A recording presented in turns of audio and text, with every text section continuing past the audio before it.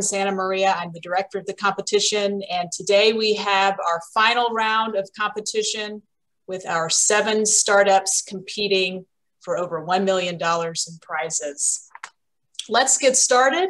We'd like you to watch this instructional video for our judges and our startups to tell you more about the competition and what's going to take place today.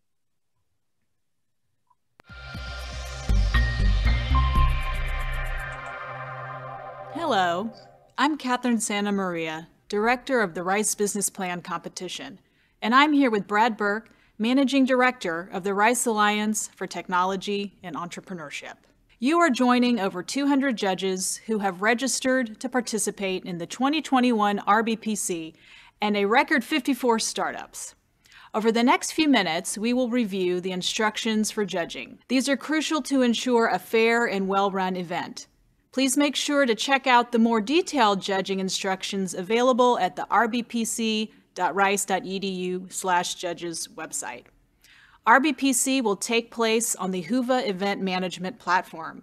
This is where you will log on each day to participate in the competition. It integrates with Zoom, so you only need to come to one place, Whova, to participate in the RBPC. All scoring is still done in the online judging platform by Poetic Systems. For returning judges, this is what you used last year. All registered judges have been given access to the judging platform. You can log into the judging platform on your mobile phone, tablet, laptop, or desktop on a separate browser than the competition itself. This means you have 2 websites to manage during the competition: Whova for the presentations and the judging platform for scoring. Your attendance in the morning is crucial. All rounds begin promptly at 9 a.m. and run until roughly 11:30 a.m. Please be prompt so you can watch and listen to each pitch in full and watch and listen to all the pitches in the flight. Your scores will be invalid if you do not. We will be taking attendance in each pitch.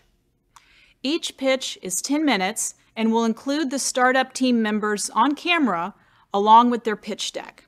Judges will see both the presenter and the pitch deck on the screen at the same time. Each 10-minute presentation is followed by a 10-minute Q&A session with the judges. Judges will ask a question by using the raise hand function in Zoom to indicate they want to ask a question, and the moderator will call on that judge, and the judge must unmute themselves and quickly ask their question. Judges can also ask a question in the chat function in Zoom, and the moderator will read the question to the startup. There is limited time for Q&A. Please ask your question quickly and fully. Be concise and constructive with your questions. Do not offer opinions, feedback, or lengthy build-up to your questions. Follow and respect the moderator's instructions and decisions during the flight. There is a 2-minute break between pitches with a 6-minute break after the 3rd pitch. Only registered judges can ask questions. Judges will enter their scores in the online judging platform at the end of the flight after all the startups have pitched and the last Q&A has concluded. Judges will rank the 6 startups they see in their flights. Rank them from 1, which is the best investment potential or opportunity, through 6, which is the poorest investment potential or opportunity. Wait until you have heard all the pitches to submit your ranking of the startups. Judges will have roughly 10 minutes to enter their scores after the last Q&A has concluded. Please be conscious of the time and work quickly. The 2 top scoring startups from each of the 9 round 1 flights will advance to the semifinal round. That's 18 startups total in the semifinals. In the semifinal round, there are 3 flights of 6 startups each. The 2 top scoring startups from each of the 3 semifinal round flights, plus the next top scoring startup from across all 3 flights, will advance to the final round. That's 7 startups in the final round. We are committed to fostering an environment that is inclusive and non-discriminatory. Judges' evaluations should not be influenced by race, gender, sexual orientation, or national origin. We expect all judges to treat all participants respectfully and equally and be conscientious of their biases. If judges or startups observe anyone acting in a way that is not consistent with these principles, please contact me, Catherine, the RBPC Director, at rbpc@rice.edu, or Lina Bell, Director of Diversity and Inclusion for the Jones School, at lybell@rice.edu. Let's talk about how to judge. Our judges act as early-stage investors. They are determining which startups represent the best investment opportunity. Judges should rank the startups where they would most likely invest their money if they were early-stage investors. Give top ranking to the startups that give the most compelling case on why they will be successful, and those that provide evidence that they are committed to take this startup to market. Look at the startups that have the best potential of return on investment. For each startup, ask yourself, if I were an investor in early stage companies, would I put my money behind this company and these founders?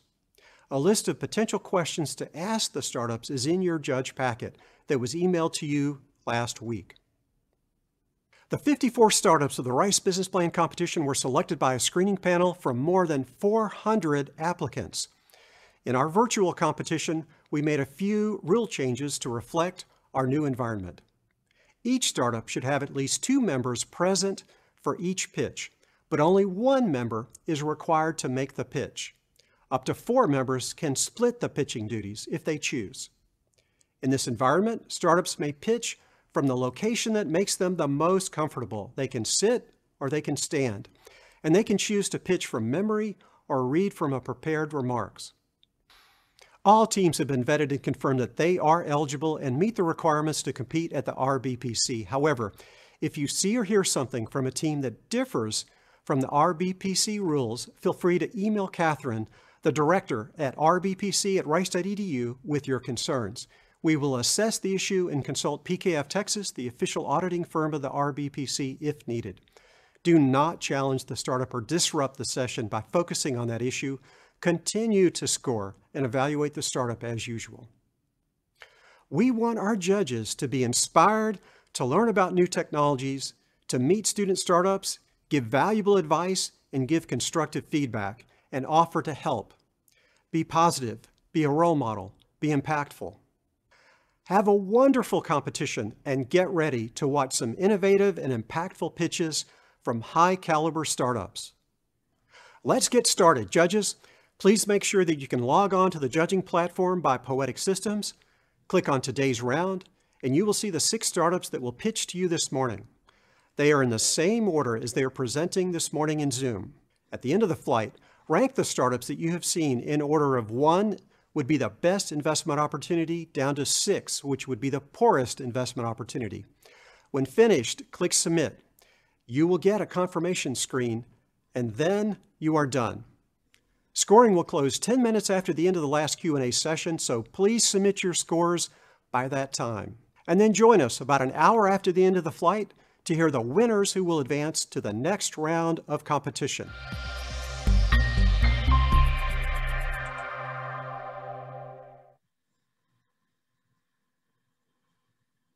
Good morning. This is the live version of Brad Burke, the Managing Director of the Rice Alliance for Technology and Entrepreneurship. And I'm pleased this morning to introduce Peter Rodriguez, the Dean of the Jones Graduate School of Business. Peter is coming up on being the Dean of the school on his 5 years now, and under his leadership, the school has made great progress over the last several years. The school has launched a new Rice online MBA program. The school has grown to the largest number of students ever in the history of the school, and it's currently launching an undergraduate business major.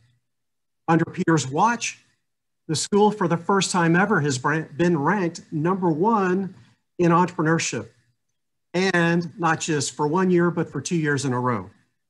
And Peter, I would say all of this, even if you weren't our boss.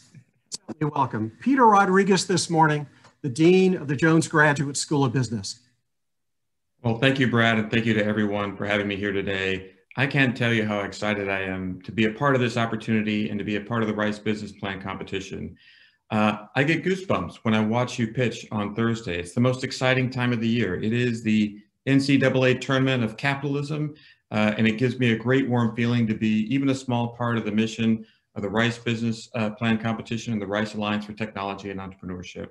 On behalf of the Jones Graduate School of Business, everyone at Rice University, I just want to welcome all of you and offer my congratulations to all the teams that have participated, and especially those who are going to participate today in these preparation for the final rounds of pitches. You know what you can do, your ability to combine science and work through business to solve problems for the world is a great inspiration to all of us. It's something that draws together Houstonians and people from around the world for this, the largest and richest business competition there is. It's been a really tough year, but all of you have kept pushing, and you've gotten here today to bring us your stories and in the hope that there are sunnier days ahead. I know that for some of you, you have a very bright future starting immediately, and I think that all of you have a very bright future very, very soon. I also want to emphasize that you should be especially proud of just being here right now. You're part of the most competitive cohort in the history of the Rice Business Plan Competition. For the first time ever, we invited 12 additional startups, so as you know, there have been 54 as compared to 42, and you've earned your place here. You should be all very, very proud of getting this far. I can't wait to get started. I know you can too. I know the judges are ready. So let's get ready to see the final round of pitches and see who takes home the grand prize. Good luck, everybody. Thank you, Peter. Thank you very much.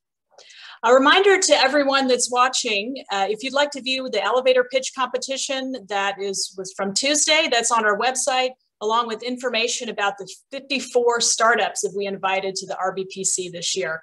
It was very difficult to narrow it down to 7 finalists, but that is who we're going to see now. Let's kick off our final round. A reminder, during the final round, judges, during the Q&A session, you will put questions into the Q&A box to be read to the startups. All questions should be in the Q&A box, and I will read them to the startups for the Q&A session here today. So let's kick off with our first startup. We have SwiftSkew here with us. Hello, Can you share your screen? Let's get you set up.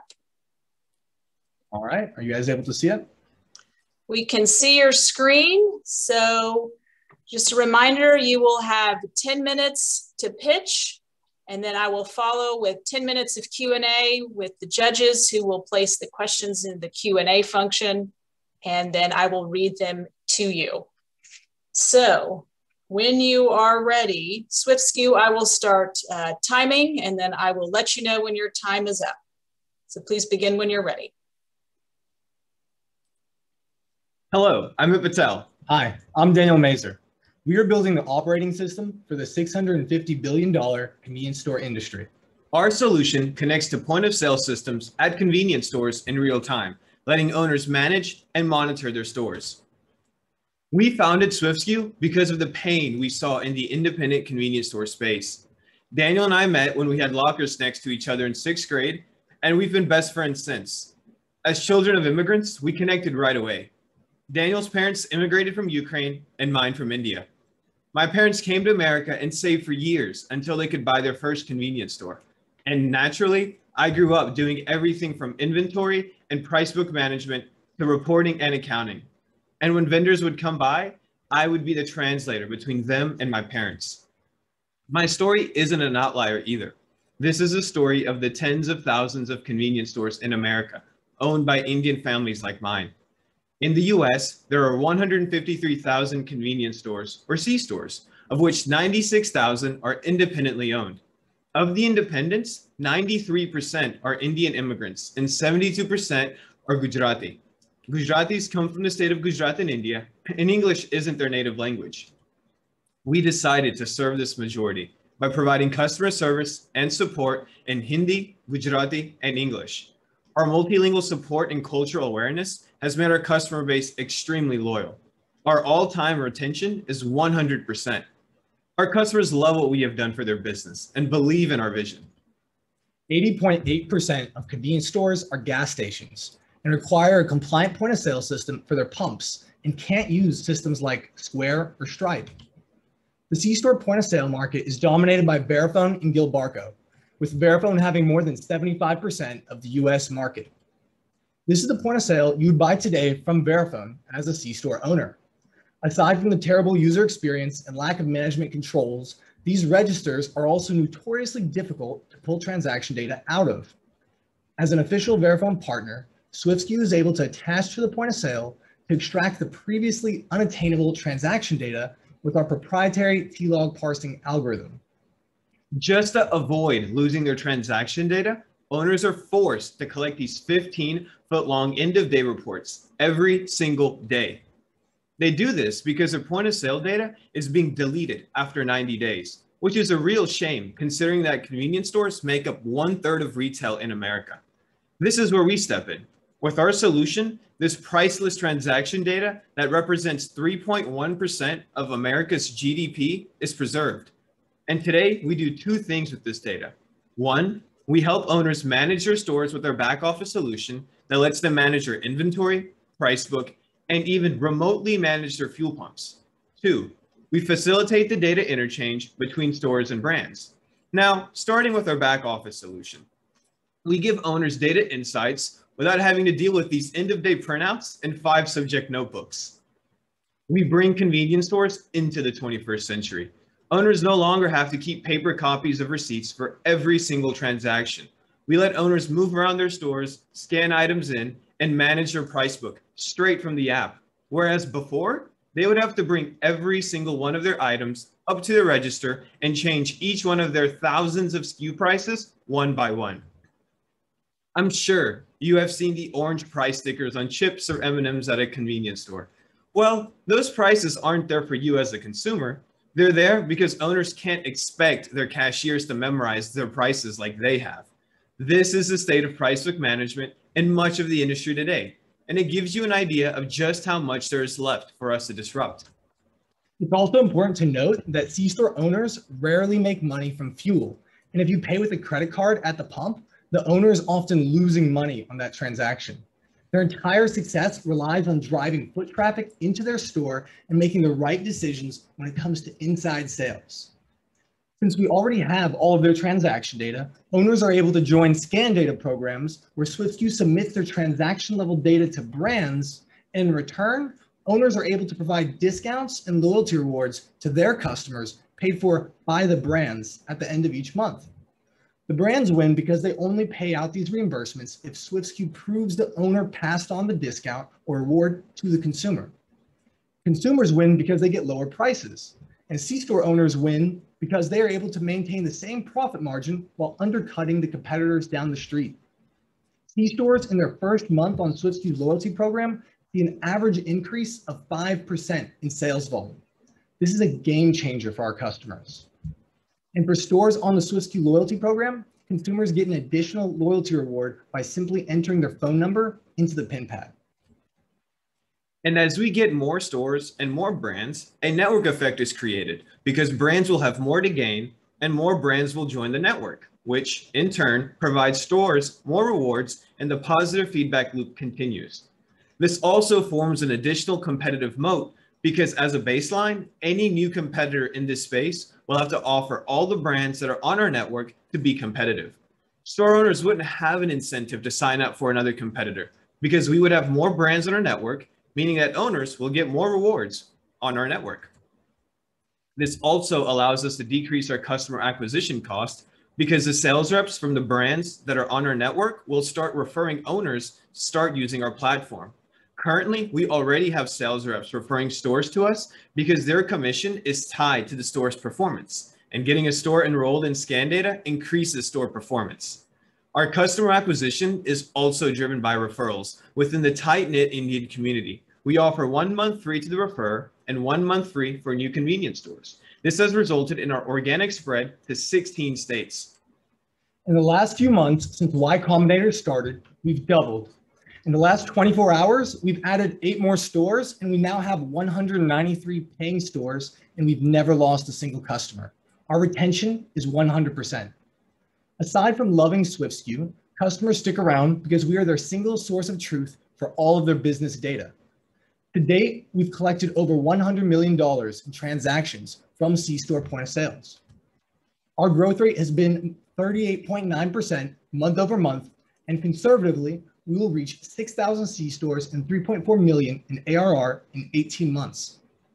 We started fundraising 3 weeks ago, and as of this morning, we've raised over $1 million. And with this round of funding, we will hire key engineers, roll out our accounting module, and integrate with the Gilbarco point of sale, allowing us to penetrate the remaining 23% of the market. Until recently, convenience stores got away with using outdated point of sale systems. But on April 17th, in 8 days, the EMV compliance deadline is forcing them to upgrade to new point of sale systems that have granular SKU data, making analytics and loyalty programs possible. COVID has also made remote management and reordering a must for owners because commission-based sales reps are the primary way a distributor knows to replenish inventory. And when sales reps stopped showing up at lower volume stores, convenience store shelves started going empty. Everybody is losing in this picture: brands, distributors, retailers, and consumers. So to pull it all together, C-stores in the US process 650 billion in transactions annually, most of which is being deleted. Nobody's disrupted this market yet because, frankly, you've got to be a Gujarati like my co-founder Mitt here to do it. We already have 193 C-stores in 16 states and have collected over $100 million in transactions.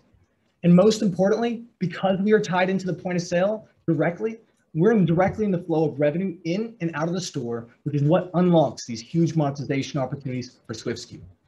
Thank you. Thank you very much, SwiftSKU. I'm going to start reading some questions from the chat. So again, judges, please put your questions in the Q&A function, Q&A function, not the chat, and I will start reading them to the startup. So first question, can you please elaborate on how you access the POS database? We have a hardware device, the IQ module, that interfaces directly with the point of sale system. So owners simply have to plug it in and it starts taking that data out. Thank you. Next question. Do I understand your total revenue potential correctly? Fully deployed, you have about 60,000 stores at $40 a month for a max of 28 million. Are there other revenue sources? There are other revenue sources. The $40 is what we currently have to get market share, but we already are going to be releasing our accounting tier this summer, which will be priced at $350 per month. And that allows for owners to automate away the accounting that they're currently paying $500 to $600 per month to accountants to do and pay their interns essentially to parse through those crates of receipts that they have. And also the independent C-store demographic is 96,000, not 60,000. And our TAM isn't limited just to the US. This is a global problem that we're solving. Thank you. The next question is, what does a 5% increase in sales mean in actual dollars for the average convenience store monthly? It depends on convenience stores because on average, a convenience store does about 1.3 million in sales annually, but there are some locations that are significantly under that range and some that are higher. And so it depends on the type of convenience store and the location. Great, thank you. Next question. Since the Biden administration is going to accelerate electric vehicle adoption, what's going to happen to gas stations around the country with this potential new shift toward electric? Well, we're not entirely sure how the gas pumps will evolve because of having an increased adoption in electric vehicles. We do know that we're helping owners drive inside sales, and that's regardless of if they have pumps outside or not. Convenience stores don't have to have gas stations. And so we're in the business of helping owners optimize their sales based off of what they're doing inside. And so the Biden administration rolling out more of the EV regulation doesn't directly affect us. Thank you. Have you considered, or would you consider convenience stores outside of the US at some point? We would. We've actually already started speaking with entities that represent convenience stores in Russia, Korea, China, Brazil, Egypt, and Brazil, and Japan. All right. Next question. If CPGs, distributors, and stores will be connected on one platform for the first time, how does that impact scaling? It allows us to roll out to more convenience stores even faster because distributors and brands will have the ability to actually gain more insights into how these stores are processing their SKUs. Distributors because they understand the inventory requirements at a more granular level, and brands because they understand the consumer purchasing habits that they previously haven't had access to. Thank you. I had two questions on EMV. Can you tell us more about the EMV compliance requirement? And can you please elaborate on the EMV deadline? Right. So the EMV deadline is April 17th, and EMV is essentially the chip card readers that you guys all have with like credit cards with chips on them. Convenience stores still haven't been accepting them. And so that this deadline, it forces them to actually upgrade their systems to start accepting those at the pump and inside. Thank you. Next question. How many stores would an owner need to seriously consider your product out of 193 stores? How many individual owners? We have around 150 individual owners, but the vast majority of them do own one. But our largest customer has 11 stores. Great. Next question. Can you please speak more to your revenue model, as well as the contract, subscription terms, and the tenor for your customers? Right. It's a subscription-based model where they can enroll in several tiers, where they can get scan data benefits along with the back office benefits, and this summer also get access to the accounting and payroll. All right. Thank you. For the owners, do they need to install any extra hardware? And are you involved after this system is installed? It's all remote. Owners simply have to just plug in 2 cables, Ethernet and power, and it's a simple IoT setup the way you would set up your Google Home or Google or Amazon Alexa device. And after they've set this up, it takes 15 minutes to onboard them for one phone call before they can start using the app. And once they start using the app, we're also able to pull in the previous 3 months worth of data and give them analytics on that as well. Thank you. Next question. Can you explain your sales plan to reach 6,000 stores? Right. So right now, the brands that are on our network, their sales reps are going to convenience stores and referring our product to them as well. But also because we're eliminating so much pain for these convenience store owners, they're telling their friends and family members about it. And because it's such a tight-knit group of customers, we actually started off with like 2 or 3 stores in Alabama, which has blossomed to 16 states because they're connected all over the United States. What we found is the tight-knit communities will spread it and plant seeds in different states, and then the sales reps in the regions will start circulating it as they start feeling these benefits in their own paychecks. Thank you. Can you please describe how you expect your larger competitors to respond to this, and how would you react to a larger competitor in this space?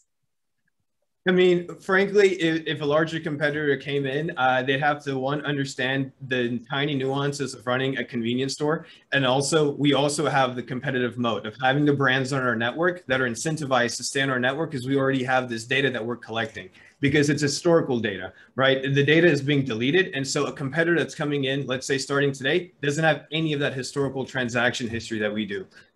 And Bob on our team has done a lot of work in intellectual property. He's filed over 90 patents and been issued 47 patents in the US. And we're currently formalizing our trade secret program within SwiftSKU. And we're considering which patents exactly we'll be filing. But there is quite a bit of IP that we are generating. Thank you. An interesting question. What are the cybersecurity implications for your platform? There really aren't any cybersecurity implications for us because we're not processing any of the sensitive information like credit card data directly. It's just transaction data, and that's not part of that. Excellent. And a few questions on, is your solution limited to mom and pop stores and gas stations? What is your solution for new segments, or where do you see more opportunity? It's not only for mom and pop shops. That's where we're starting off because that's where we're able to solve the most pain. But as we get larger, we're able to actually service the smaller chains that we're now larger than. For example, right now, SwiftSkew, if we were a convenience store chain, we'd be the 42nd largest convenience store chain in the US. And we provide similar network benefits as if we were a chain to our customers that were previously fragmented independents. Thank you.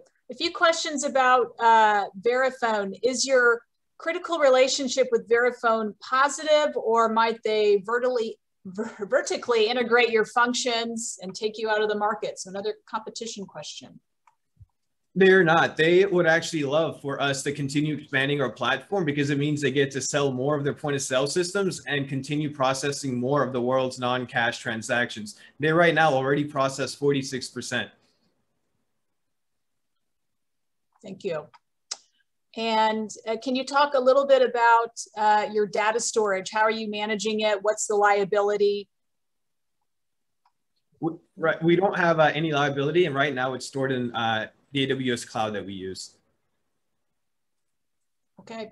And can you talk a little bit about your team and what you're looking for from to raise, what money you're looking to raise, and what you see as your next steps as you develop your company? So our team is pretty small. We're pretty nimble. In fact, we will become profitable at 230 C-stores. In terms of next steps, we are going to be releasing our accounting module as well as a few other different tiers that our customers have been asking for. And actually scaling out more of that engineering team. Excellent. And let's see, we have time for one or two more questions, which are coming in fast and furious. What is your, do you have a 5-year revenue forecast, and what type of exit are you looking for? Well, as a startup, we do have a 5-year revenue forecast. It just won't mean anything in 5 years. And in terms of exits, we've got several potential acquirers, ranging from point of sale vendors that are looking to enter the space to distributors that are wanting to become the sole distributor and have all the convenience stores on their network, to brands who want to get more insights and analytics on their SKUs and products. And let's see, can you go into more detail about your customer loyalty program and how stores are getting signed up for that process? So we're integrated directly into the point of sale system. So whenever a customer onboards, like a convenience store owner, they simply just have to let their customers know, put in your phone number on the pin pad, and you can unlock all of these rewards directly at the point of sale. They don't have to give out loyalty cards or any physical membership cards. And it's one phone number that they can use at any convenience store that's on our network. And it lets brands have relationships with individual consumers through rewards for the first time in many cases. And I'll do one last question. Who owns the data? Is it you or the customer? And who takes it with them? We own the data. Okay, great. I can ask one more question. And let's see. Got a lot of questions. Are there other technology players who will need to integrate with your product, and what challenges do you foresee with any integrations? As of right now, there aren't any players that would want to integrate with us, but we are thinking about opening up some of our APIs to accelerate adoption by more point of sale vendors. Because ultimately we'll be a platform or an ecosystem rather than just this one puzzle piece that we made today appear to be. Wonderful. Thank you very much, SwiftSkew. Thank you very much for your presentation. Excellent job. Thank you to the judges for all of their questions. Excellent. We're now going to move to our second presentation. The second startup today is Simple. Hey, can you guys hear me? Yes, I can Awesome. hear you. Great. Hello. Thank you, Kunal. Can you hear me? Let's see. Yes, Jai, I can hear you well. Thank you. Can you hear me here? Hear everyone. Let's get your Perfect. presentation up. And we've got a little bit of breather time. So I'd like to give the judges a minute or two just to collect their thoughts, take any notes. And you can see this presentation up here? Yes, I can see it very clearly. Thank you. Awesome.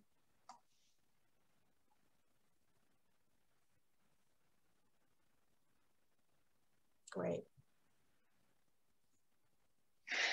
So as a reminder, all the judges are putting their questions into the Q&A box, and I will be reading them to you as they come in, as many as I can in our 10-minute question and answer time. Thank you.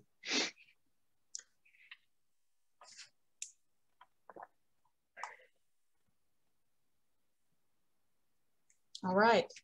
So Simple, you are ready to go. I will start the clock when you are ready. So welcome to Simple. We're an AI computer vision rehabilitation software representing the University of Pittsburgh. And so I went through this inefficient patient journey. When I was 18, I just got my personal training certification, thought I knew how to work out, but then ended up blowing out my disc. And so I could barely get out of bed. I could barely get to class. But the physical, the doctors told me I had to go to physical therapy. Physical therapy is super expensive. The average person with back pain spends $1,260 for 8 to 10 sessions of rehab. And it's also very time expensive. You have to actually go to the clinic, and it's a huge commitment. And additionally, if that doesn't work, they offer you opioids. 9.7 million Americans last year abused opioids, costing the country $38 billion. And if these modalities don't work, you have to go to surgery. And back in November of this year, 4 years after the injury, I ended up having a surgery that put me back into physical therapy. And this whole cycle just keeps happening. And if you're one of the lucky people that are able to make it out of surgery, re-injury risks are still there. So this is also a monetarily expensive problem. MSK conditions, musculoskeletal, so back pain, neck pain, shoulder, knee, and hip, I know we've all had it, cost the US $600 billion. And when you break down that $600 billion, 261's in direct spending, so PT and such, as I mentioned, and then indirect spending in lost productivity, missed work days. The average employee misses 11.4 work days a year due to MSK conditions.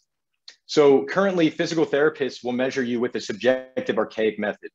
This is a compass-looking device called a goniometer, and it's inaccurate. And so our solution in 2021 is an objective, evidence-based solution. We have a home and database exercise coaching platform built to optimize your rehab outcomes. We use computer vision and AI to power our proprietary technology, providing you motion tracking, real-time audio and visual feedback to make sure you do the exercises properly.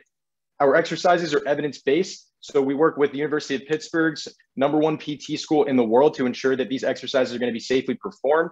And we have personalized home exercise programs, ensuring that you're progressing when your body's actually ready to progress.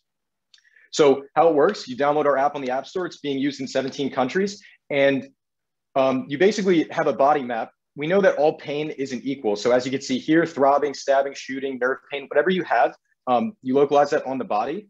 Next, we have a 0 to 10 scale to see what the magnitude of that pain is, and a mental health assessment, because we know that plays a huge role in your rehab process. All of this data is stored and sent back to your provider, should they choose. And you have a self-managed computer vision driven workout. So Ben here's performing his exercises. You see the motion tracking on his body, and you see a visual and audio cue. The reps are also counted automatically. So again, all of this data gets sent over to your provider, and this makes the entire physical therapy process more objective.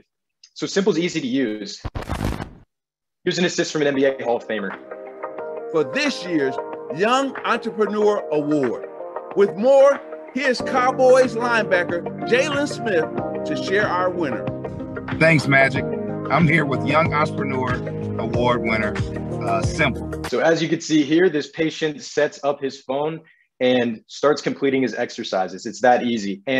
And as you can see, the motion tracking is working great, real-time audio and visual feedback, and automatic rep counting. So very, very simple to use. Our first revenue stream is a direct-to-consumer model. We charge users $12 a month and $108 a year. And our top B2C traction channels are PT clinics. We give the app to PTs for free, and every patient that they sign up, there's a revenue share. Additionally, targeting blogs and social media campaigns and such, we've been working with some of the top influencers in the physical therapy space, totaling to over 5 million followers. So the market opportunity is huge. This is just with people with back pain, and because that's where we're starting. $1.43 trillion in the global market and $517 billion in the US market.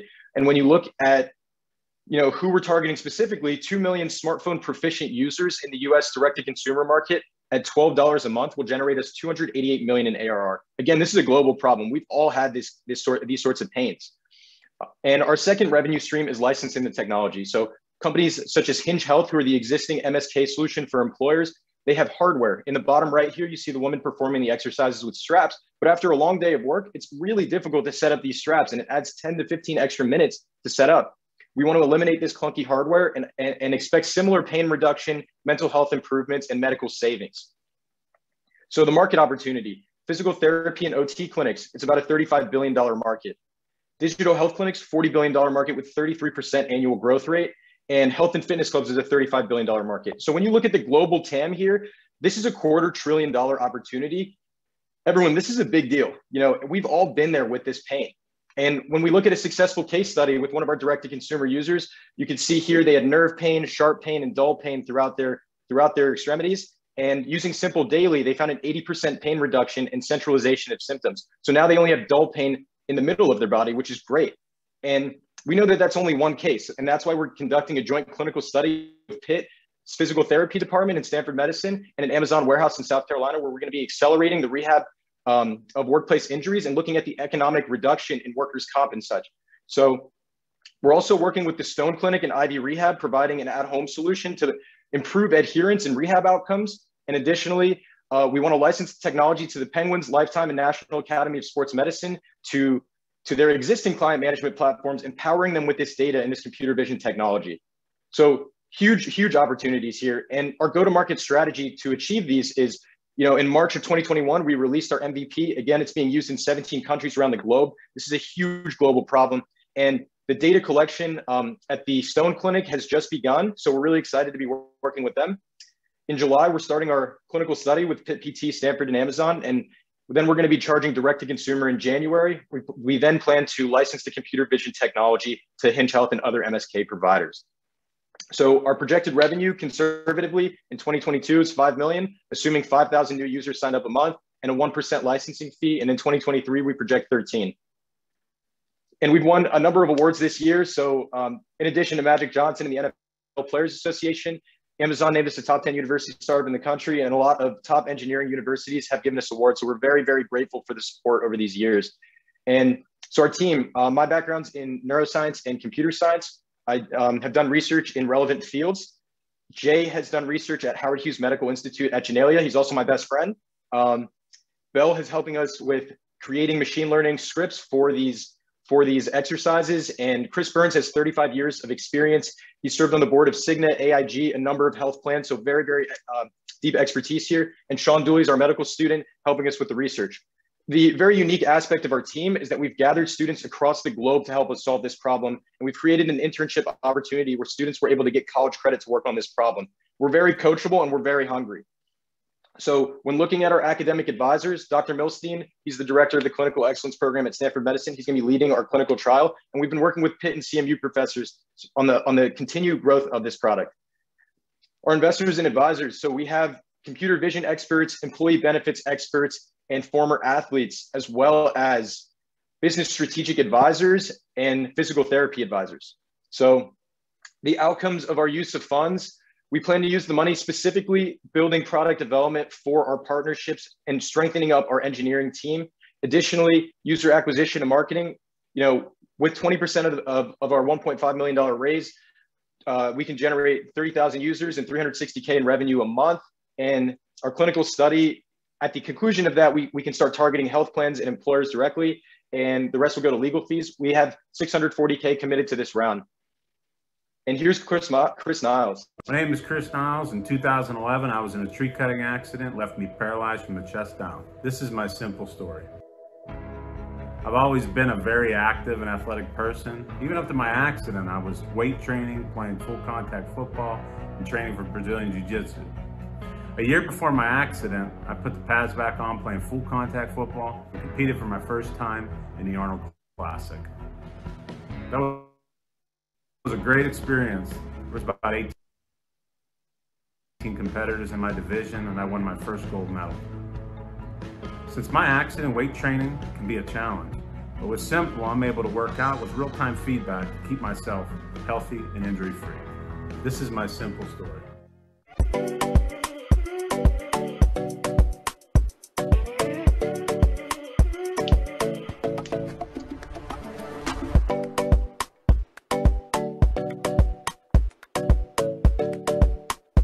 So the new Simple patient journey, and this will be the journey that your kids and your grandkids go through if they get a sports injury. You know, injuries, physical therapy, Simple, reduction of pain, and better outcomes. You know, we really thank you for your time. Our app is available in the App Store right now, so feel free to check it out. And we're really grateful for the opportunity. You know, this technology is going to help the patients of tomorrow and the patients of today. So, you know, we're really grateful for your time. Thank you. Thank you, Simple. All right, thank you very much, Simple. We have a lot of questions coming in. I will read them to you as they come in through the Q&A box from the judges.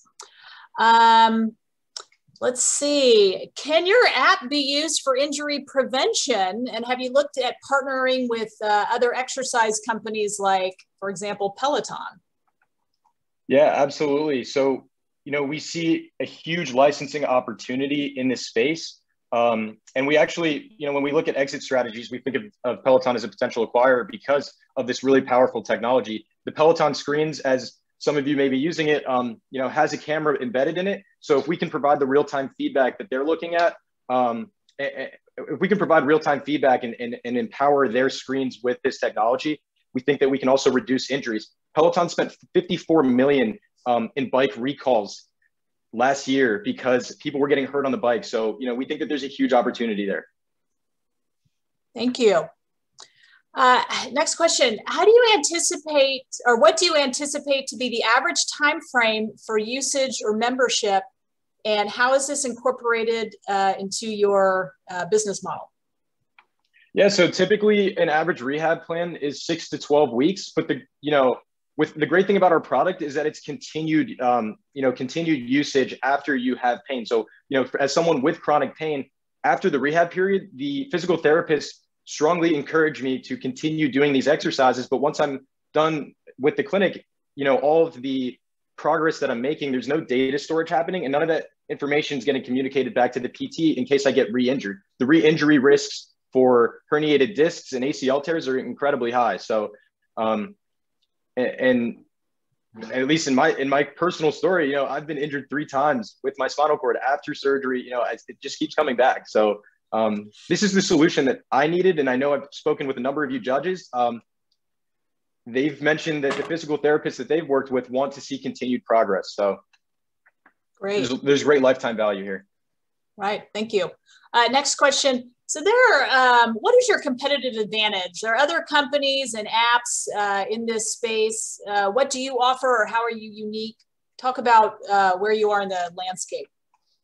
Yeah, so when you look at the competitors, Kaya Health is the only computer vision rehab focused app, but they only have a B2B model. So there's no direct to consumer option. And when looking at Exer, they're a fitness facing app. And when looking at And this is just a Zoom integration, so there's no actual app that's, you know, readily available and fully usable right now.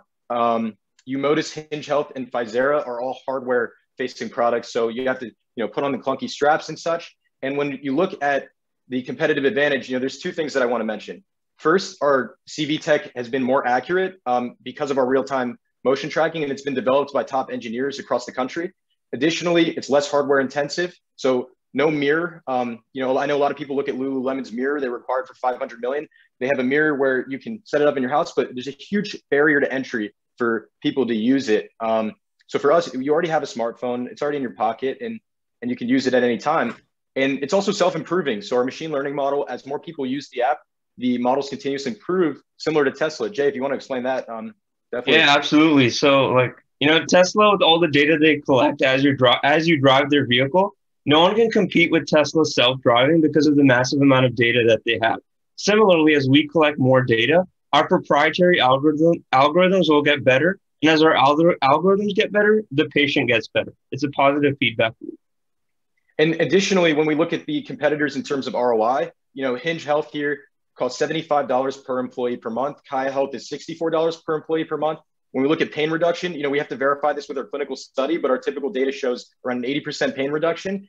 And the ROI, 25x to 4x to 1.6x. So we hope that answered your questions, because we saw some of that in the feedback from the last round. So hope to answer your questions. Thank you. I've got some questions about IP. Can you talk about your IP? How do you expect to protect yourselves or your business from competition? Yeah, absolutely. So we use a combination of public AI and computer vision technology with our proprietary algorithms, proprietary software, and proprietary data. As we mentioned about Tesla, as we collect more and more data, we generate a positive feedback loop, and the barrier to entry for other companies constantly grows bigger. And with every employee and every contractor we've worked with, they've signed an invention assignment, giving any IP to Simple. Jay, do you want to explain the rest of the legal questions while we're here? Yeah, so I'm sure you guys are wondering about HIPAA compliance, FDA, and liability. For HIPAA, we anonymize all the data. For FDA, because we're not currently diagnosing or prescribing any exercise routines, we don't require any FDA approval. We plan to do that after our clinical trial with Stanford, in which we'll need an IRB approval and a 510K with our clinical data, which is standard for any FDA approval. And in terms of liability, we have the terms of service and contractual protection in the act to minimize any risk, and we're going to work with the necessary insurance providers. Thank you. Next question. Let's see. I'm assuming that you have physical therapist advisors that are helping train your computer vision. Have you tested to see whether one of your physical therapist advisors delivers different opinions as to form or movement, as to location? How does your technology compare with an actual physical therapist? Yeah, so there's we want to empower physical therapists with an objective evidence-based tool to make the experience better, not replace them.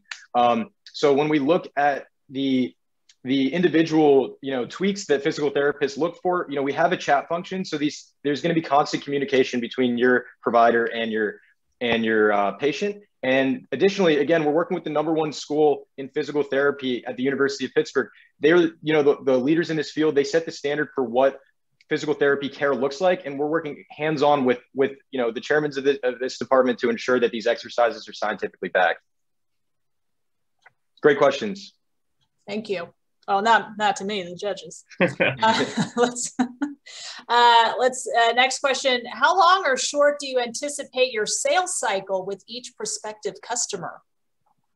Yeah, so that's a great question. I think as we develop the product further and after we complete our clinical study, that's when we'll have more data about that. But right now, I don't really have a data point for that answer yet. So I don't want to make something up for you.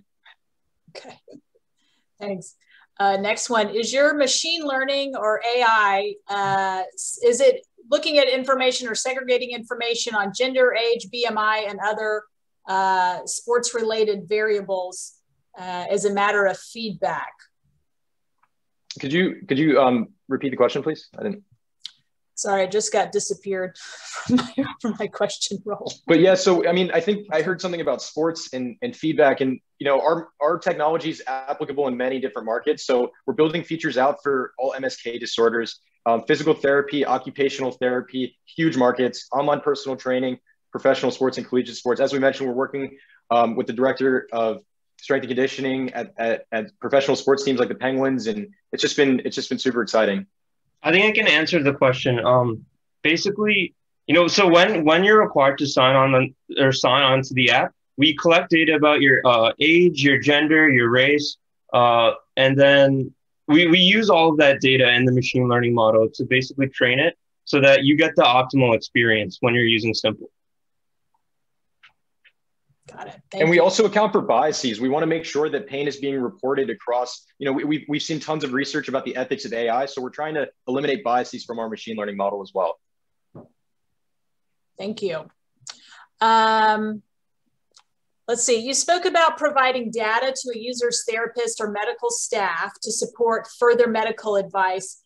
Does that diagnostic or therapeutic use use your product, does that place your product in a higher FDA regulatory category? So currently we have, we're not diagnosing anybody. For the current app that's publicly available, we're just giving form feedback. So there's no, higher sort of FDA regulation. The physical therapist is the one that diagnoses you, and they create the workout routines, when you're working with them hands-on. And, here's what the provider is able to see. You can see the database, they can look through their patients and customize these routines so that, we don't have to actually prescribe these exercises or diagnose. And all we're doing is empowering them with data. So we have rep accuracy here. We're making sure that the PTs have everything they need so that they can properly diagnose objectively. We plan to diagnose or give routines after our clinical study once we've gathered data about how well Simple works. Excellent. Well, that is all the time we have for questions. Thank you very much, Simple. Excellent presentation. Thank you to the judges for all your questions. All right. Good job. Excellent startups this morning. Lots of excitement. We are going to move to our next presentation. This is, can I have Oya FemTech Apparel come on up? Yes.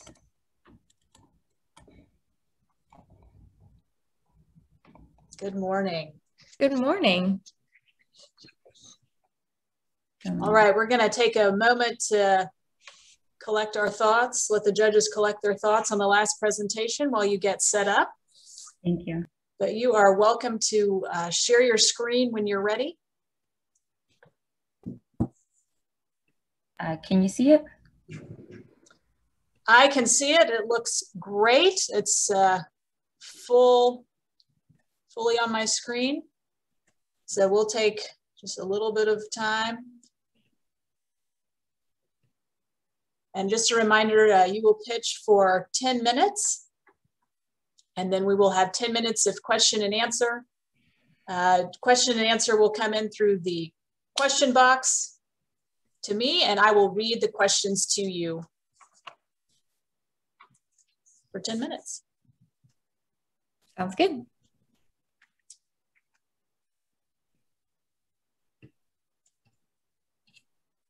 All right, Oya FemTech Apparel. Let's go ahead. You have 10 minutes and I will start the clock when you begin. Okay, you can hear me? Good morning, judges. I'm Mitch Gilbert. I'm the CEO of Oya FemTech Apparel. And I'm Ashley, and I'm the Chief Compliance Officer at Oya. Let's start with one question. Do you care about happy, healthy vaginas? Because ladies, vaginal health is one of the most important things a woman can have. And gentlemen, vaginal health is one of the most important things you can support, because I'm sure we can all agree that if the women in your house aren't happy, you're not happy. So if you're like our customers who are looking for convenient ways to avoid the $18 billion US feminine health issues market, then we have a solution for you. Oya launched feminine health leggings just 2 weeks ago, and we've already generated $10K in revenue with a 10x return on customer acquisition costs. And today, we're pitching for the $600K investment needed to be a multi-million-dollar business in 2 years. We're going after the athleisure market with the FemTech spin because it's a clear, sizable, and growing white space. By 2025, the global athleisure market will total to $520 billion. In 2020, athleisure sales were up 26% since women and men are wearing more athleisure during COVID. And with women continuing to work remotely, athleisure is here to stay. By 2025, FemTech is expected to be a $50 billion industry because women are spending more on health and wellness. And it's not simply that we're spending more, but it's that now is the first time in history that we can buy solutions to health problems we've historically had. For example, let's look at the fatal flaw of the legging industry alone. Our incumbents don't talk about vaginal health, so they make leggings that harm vaginal health. According to the CDC, 75% of women will have feminine health issues in their lifetime, and 30% of women have bacterial vaginosis right now. 30%. That includes the women in this room, sisters, wives, mothers, and daughters, and they're not happy about it. Now, add to that the fact that competitor leggings make women 2 times more likely to develop vaginal health issues. This problem doesn't surprise me as someone who worked at Nike because women are never the focus of the conversation. Even if most women face these issues, it's always about athletic branding, margins, and style, so women just feel invisible. We are here to put a stop to this by being the first to address the legging vaginal health problem with our FemTech leggings. Our first breakthrough comes from our innovative crotch gusset technology. On the left, you can see 3 mesh panels that enable airflow. On the right is an exploded view of our crotch gusset and its removable insert. The top and bottom of the crotch gusset are made of lightweight mesh, so vaginas can breathe comfortably without building up odor or bacteria like our competitors' leggings. The removable pad, which I'm holding here, has multiple layers to promote absorbency and breathability, and the outside is made of the same material as the leggings, so it blends in seamlessly. Plus, it's not only absorbent, but also reusable, which makes vaginas and your wallets happy. To protect our innovations, we're creating a portfolio of utility method and design patents and trademarks. And in fact, we have already filed a provisional utility patent. Our crotch gusset and our removable insert are revolutionary for women who get hot or sore from working out, and who doesn't, or who have gone through childbirth or menopause, because they absorb light urinary incontinence, menstrual leaks, and sweat. They have 12 more panels than the average legging. They eliminate the need for underwear, and their removable pads can be refrigerated and used as a vaginal cold pack. Again, our revolutionary leggings provide women freedom. We currently have 4 SKUs at $85 a legging available in 2 lengths and 5 sizes. Our most popular size is small, evidenced by the fact that we sold out of smalls across all 4 SKUs in just 6 hours after launching.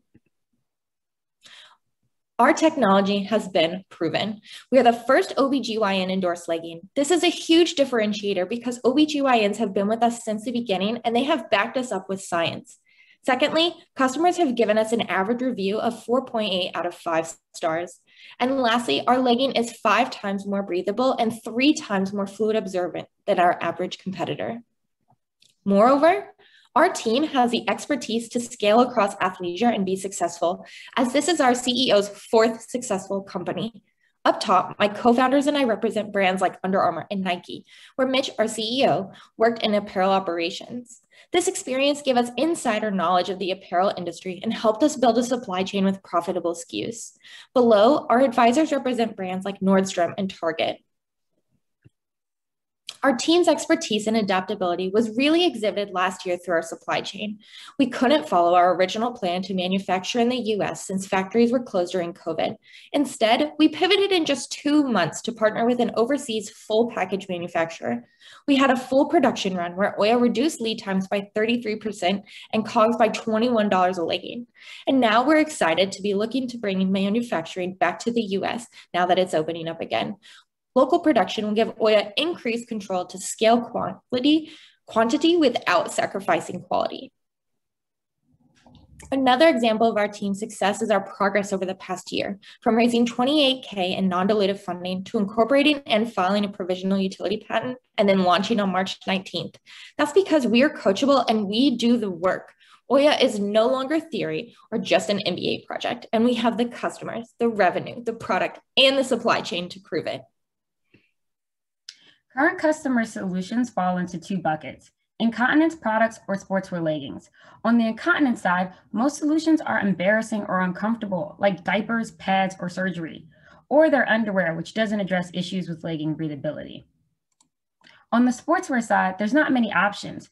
Competitors focus on either athletic branding or style and fit, not feminine health. For example, when have you heard Nike mention the word vagina? What about Lululemon? Never. And this is an opportunity for Oya. I know you're probably thinking, why wouldn't Nike just copy us? Well, here are 5 reasons they can't. 1, we're advancing the FemTech apparel company, but it's too risque for big brands to venture into alone. Remember, you've never heard a big brand say vagina. This gives us a first mover advantage. 2, I know from Nike that competitors have product lead times of over 18 months, leaving us 1 year to protect Oya with aggressive scaling and branding. 3, our authenticity drives customer loyalty and network effects. We're the first to talk about these problems openly and create stigma-free solutions. So customers have literally bought Oya for themselves, their moms, and friends. 4, the market is large and highly fragmented. Competitors acquire to gain market share. 5, imitation is the purest form of flattery, but Oya's IP ensures that competitor products will not be the same, and competitors will have to play catch up because to them, FemTech is a possibility, not a priority. Oya is built on a FemTech innovation focus. Now, some people say that our market is niche, but vaginal health issues are Googled more times than Kim Kardashian. Oya will capture this market with a first mover advantage, differentiated messaging strategy, scaling quickly to drive down costs, network effects, and product proof points. Because historically, feminine health products were not designed by women, so this idea of niche is skewed. There will always be target customers of recent moms, women athletes, and perimenopausal, but they've been invisible. Where are the products that solve their problems? Oya's customers are not being served, so their willingness to pay is high. Short story, Oya's awesome. Quantitatively, Oya generated 10x our customer acquisition costs in 2 weeks. Qualitatively, customers ask us every day when we will restock, meaning we're ready to scale as soon as we get funding because we have traction and a team that's ready to go get it. Oya's earned $38K in income through revenue in 6 competitions. Shout out to any Blue Devils, Bardians, Wildcats, Berserkleys, and Bruins here, or anyone affiliated with one of our 4 partners. With Nike's ops experience, we built a supply chain that delivers strong unit economics from launch. With an $85 price point, we're in line with competitors while generating a 60% gross margin. By year 3, we'll drive down costs by scaling quickly. We seek $600K to move manufacturing back to the US. 2, distribute to OBGYNs and influencers for awareness building. 3, do marketing and PR. And 4, manufacture more product lines. We'll generate $930K in revenue by year 2 and $45 million by year 5, given the pace of our scaling and the virality of our products. Finally, we're going to win in the market because it's highly fragmented, it's growing, and women want happier vajayjays. So Oya's ultimate ask is not the $600K investment, but whether you're willing to invest in solutions that advance women's health. Because we're already paving the way to build this multi-billion-dollar global category and support happy, healthy vaginas. Again, we are Oya, I'm Mitch, this is Ashley, and thank you so much for your time today. Thank you very much, Oya. Great presentation. We're now going to move to Q&A from the judges who have been putting questions in the Q&A function fast and furiously. First question, the legging market, how does the seasonability or geography or fashion impact the economic stability of the legging market? So what challenges do you foresee to your providing for this market? One, before we answer that question, I really want to highlight that unlike our competitors, sportswear competitors, our product roadmap will not depend on a lot of SKUs and colorways, which a lot of our competitors get trapped into, especially with seasonality, because our differentiator is not high fashion or trendy products. Our products are technical. They serve specific markets of recent moms, perimenopausal women, and athletes. So instead of being trendy or high fashion, our success relies on developing comfortable, convenient solutions like a luxe legging that eats cellulite. To that point, we have incorporated different legging lengths throughout the year, as well as different fabric thicknesses. So for example, a thicker fabric in the winter and a capri or biker short for the summer. Thank you. A couple questions about manufacturing. How will profits be reduced with manufacturing moving to the US, or why would you produce in the US if it's a higher cost? For US manufacturing, we need 4 things. 1, we need $50K to hire a full-time production manager. 2, $35K to meet local 1,000 MOQ production requirements. And 3, to your question, our COGS would increase about $10 per unit if we produce 1,000 units, but that would be offset by the decreased shipping and fulfillment costs if we produce here. Also, that $10 per unit increase would actually decrease as we scale quantity. To the second part of the question, moving manufacturing back to the US gives us more control over quality, as well as really helps us with scaling quickly. Thank you. Next question. Some of the problems associated with vaginal health and leggings usage seem to be caused by tightness or use of synthetics or synthetic fibers. Are yours designed differently to be less tight or to use natural fibers? Yes. So we've actually partnered with OBGYN since the beginning of this process. Actually, OBGYNs were the first to alert us of these problems.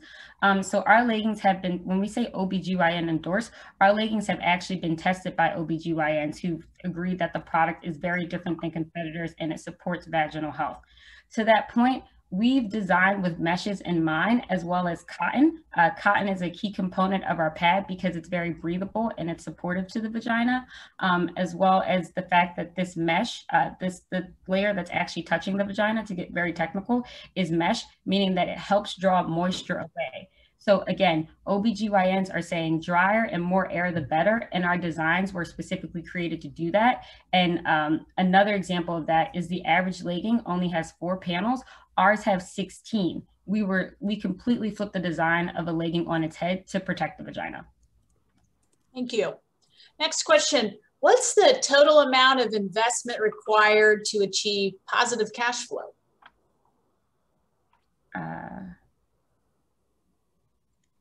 We will be cash flow positive starting year 3 if we raise $600K. Thank you. And next question, will you license your technology?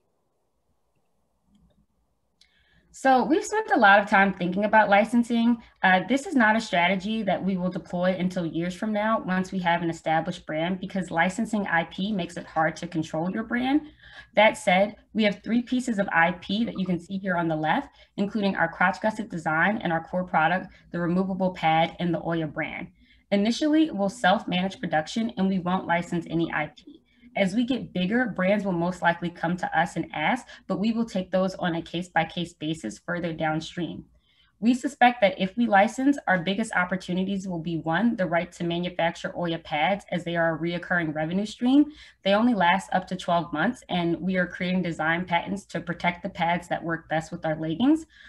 The other opportunity is the right to use Oya trademarks like Disney characters. However, again, our biggest concerns with licensing are around quality control over our licensed IP and favorable licensing terms, as we are a young startup. Thank you. How did you decide upon your price for the leggings? Would your market be bigger with less expensive products? Oya is a premium legging because of our fabrics alone. We actually price below our competition because we offer more benefits for less money. For example, this is a $120 Lululemon legging, $100 Lulu legging, and $90 Nike legging you see here. And none of these leggings even come with pockets, whereas our leggings, for example, have 3, because who can live without pockets? Lastly, on the right, you can, again, you know that 30% of women are suffering from BV right now. It takes $91 in months on average to treat BV. According to our customer, a legging that helps women prevent BV is well worth $85 and less than the cost of their BV treatments anyway. So our price point really reflects the quality as well as the fact as our competitive positioning and the solutions we can help our customers solve, or the problems we can help our customers solve. Thank you. What's your plan to reach your customers? Internet sales, retail shelf space, where are you going to go to get your leggings out there? I think those are a couple questions, so I'm going to attack them one at a time. So one, we know that marketing is huge for us because we're consumer. That's why we're being scrappy and strategic. For example, we're a digitally native vertical brand. We started with a launch on our website to expand our D2C presence. Then we're doing a summer Kickstarter because our product has proven that it can go viral and we want that big bump of brand recognition.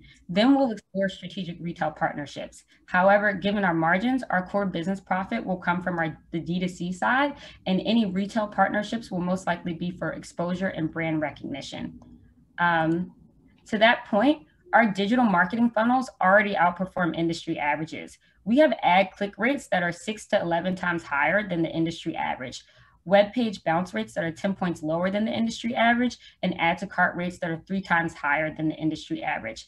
Our buy rates, which only about we just launched on 3/19, are already on par with industry averages. And this is because this is a topic that no one's talking about and a solution that women want to buy. Also, we're getting really good at guerrilla marketing tactics.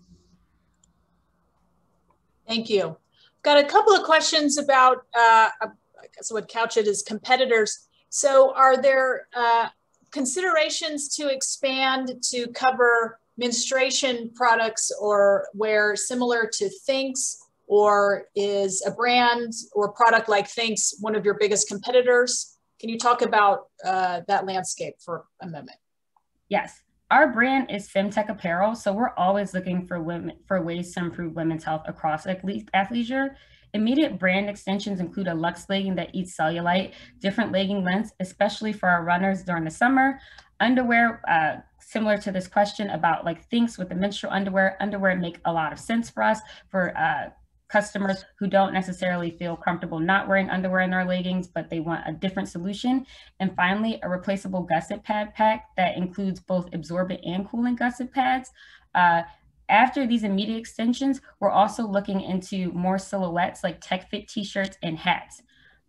Also on a side note, because this is, I get excited about this, we're excited about the cooling gusset packs because we learned that recent moms and perimenopausal women put Oya pads in the refrigerator to help with bruising and to cool down. So we're going to make an icy hot pad that can be cooled and warmed without leakage. Thank you. What are your team's plans? And tell us more about your hiring that you're would like to do. So initially we have 3 people who are moving. Let me go to the team. So all of our advisors are moving forward with our company. And initially we have space for 3 people on the team to come with us. And that's part of the $600K that we are raising as far as salaries. Immediate hires include marketing as well as a CFO. And we're really excited to begin. We're currently interviewing for those roles. And once we're able to raise funding, it will really help with team expansion over the next few years. We anticipate having within the first year about 3 employees, and by year 5 to grow to about 40 to 50 employees. Thank you. And last question, a few questions. What is Oya an acronym for? We are Oya Femtech Apparel. It's pronounced Oya. We're named after the Yoruba warrior queen, who's the goddess of storms and rebirth. We create technically advanced apparel that focuses on women's health. Our story started at the OBGYN's office 2 years ago, where I learned that leggings make women 2 times more likely to develop health issues. We then created the first OBGYN endorsed legging to support women's health. Our personality is empowering, active, and youthful, and our brand colors combine the happiness of yellow, the calming properties of blue, and the renewing qualities of green. We are also women-led, body and age inclusive. All right, thank you very much. That's all the time we have for questions. Thank you very much, Oya Femtech Apparel. Thank you for your presentation today. Thank you to the judges for all your questions. And we will move to our next presentation, which is Elephant Medical. Good morning, everyone. Good morning. All right, Elephant Medical. So I can see your screen, it looks great. Awesome. Can you hear me all right? I can hear you. Can you do another test check one more time? Still speaking, ready to go? Still speaking, ready to go, all right. That sounds great. So we have roughly 1 minute before start time. Sure. Give everyone just a little breather, collecting their thoughts. And once again, you will have 10 minutes to present. And then I will ask the judges to put questions in the question box, and I will read them to you as they come in. Excellent.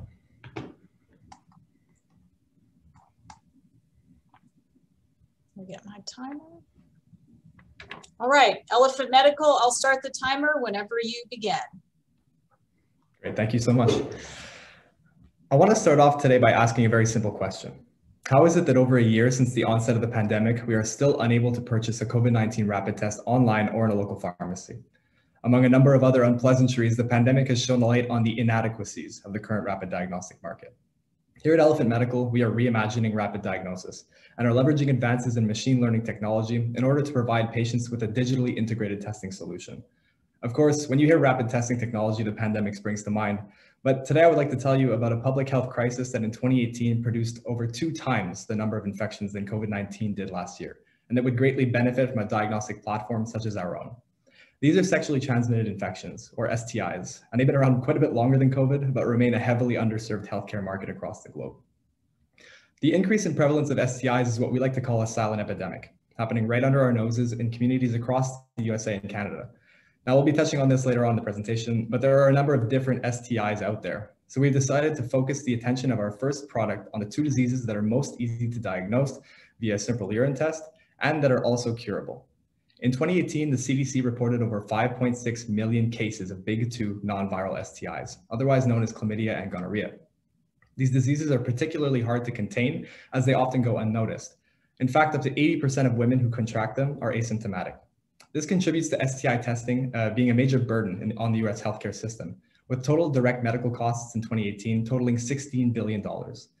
The reason for the prevalence of these diseases is pretty simple. There's just a lack of testing solutions available to the public outside of the doctor's office.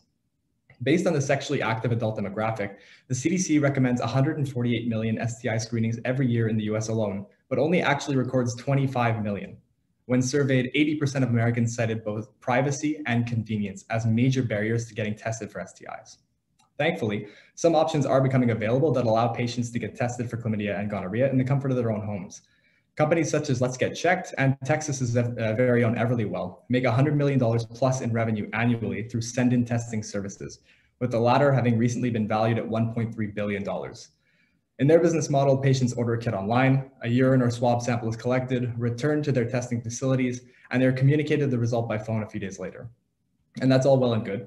But wouldn't it be wonderful if instead the results could be communicated in a matter of minutes without having to send your private biological data to a remote testing center?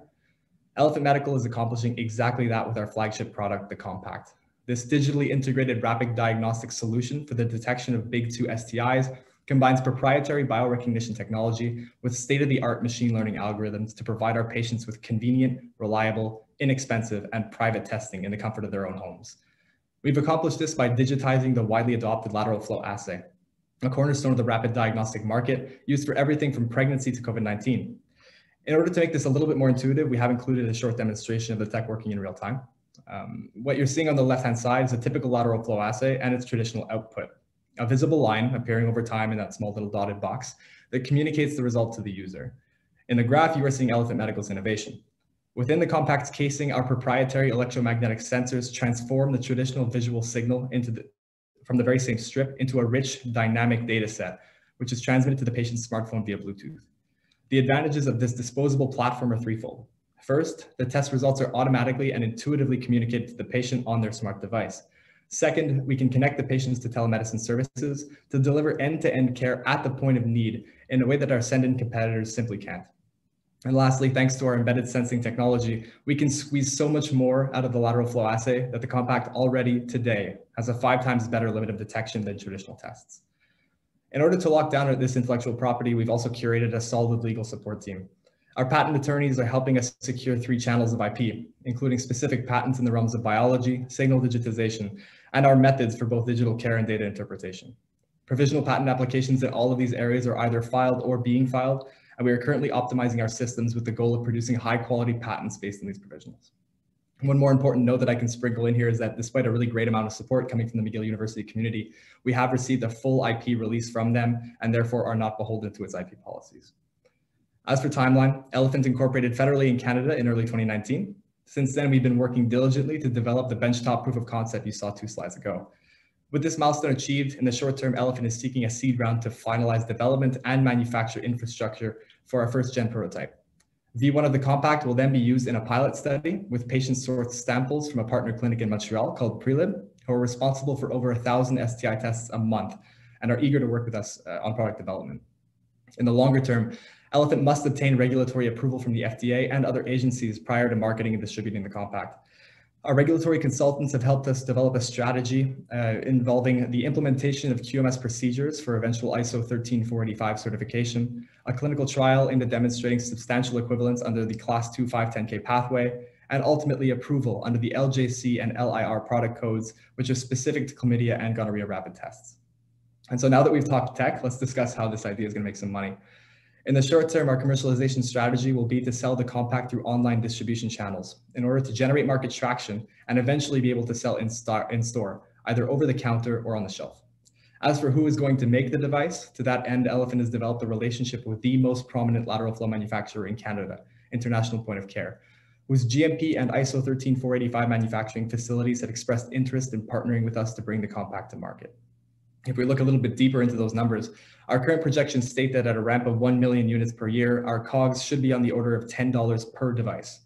At an estimated price point of $40, our gross profit margin would be 75%, significantly higher than the McKinsey reported industry average of 59%.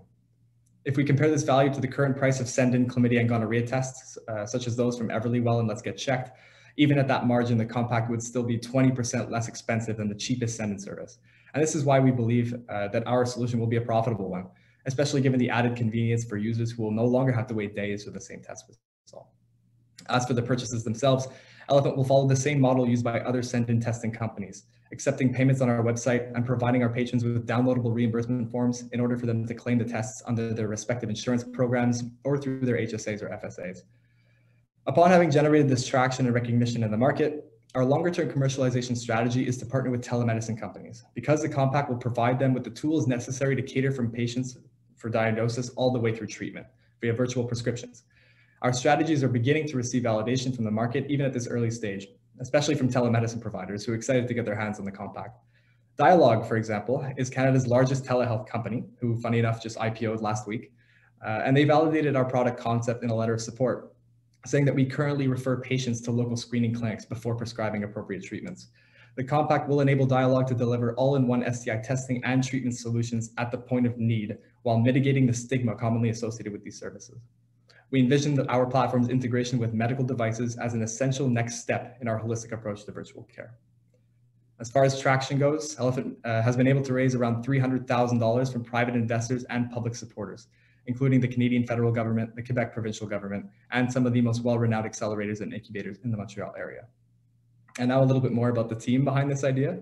Elephant Medical is born of the Department of Bioengineering at McGill University. And though all 4 co-founders have diverse areas of expertise, we are lucky enough to all share the title of bioengineer. We're also proud to say that we've surrounded ourselves with a top-class group of employees, advisors, and mentors. Among them are individuals such as Mr. Steve Arles, founder and CEO of CryoCath, a medical device company acquired by Medtronic in 2008, and Mr. Stuart Kozlik, former CEO of Puzzle Medical Devices, whose technology recently received breakthrough device designation with the FDA. I'll also say in this section that we're incredibly grateful for the opportunity to speak with you all today. And while we've had great success in attracting advisors in Canada, we are actively looking for American partners to help champion our product in the USA. On that note, Elephant is currently seeking a $2 million seed round in order to take our technology closer to market.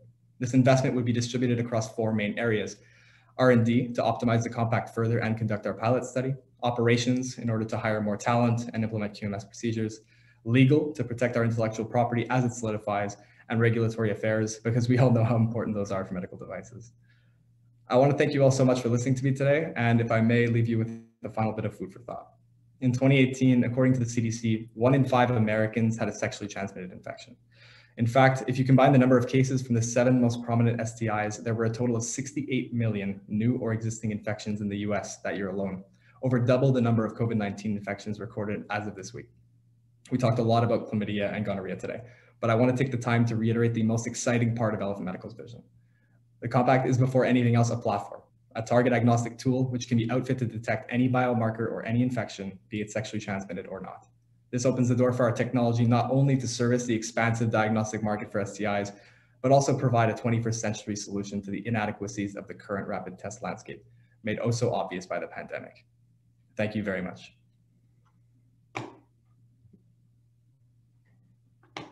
Thank you, Elephant Medical.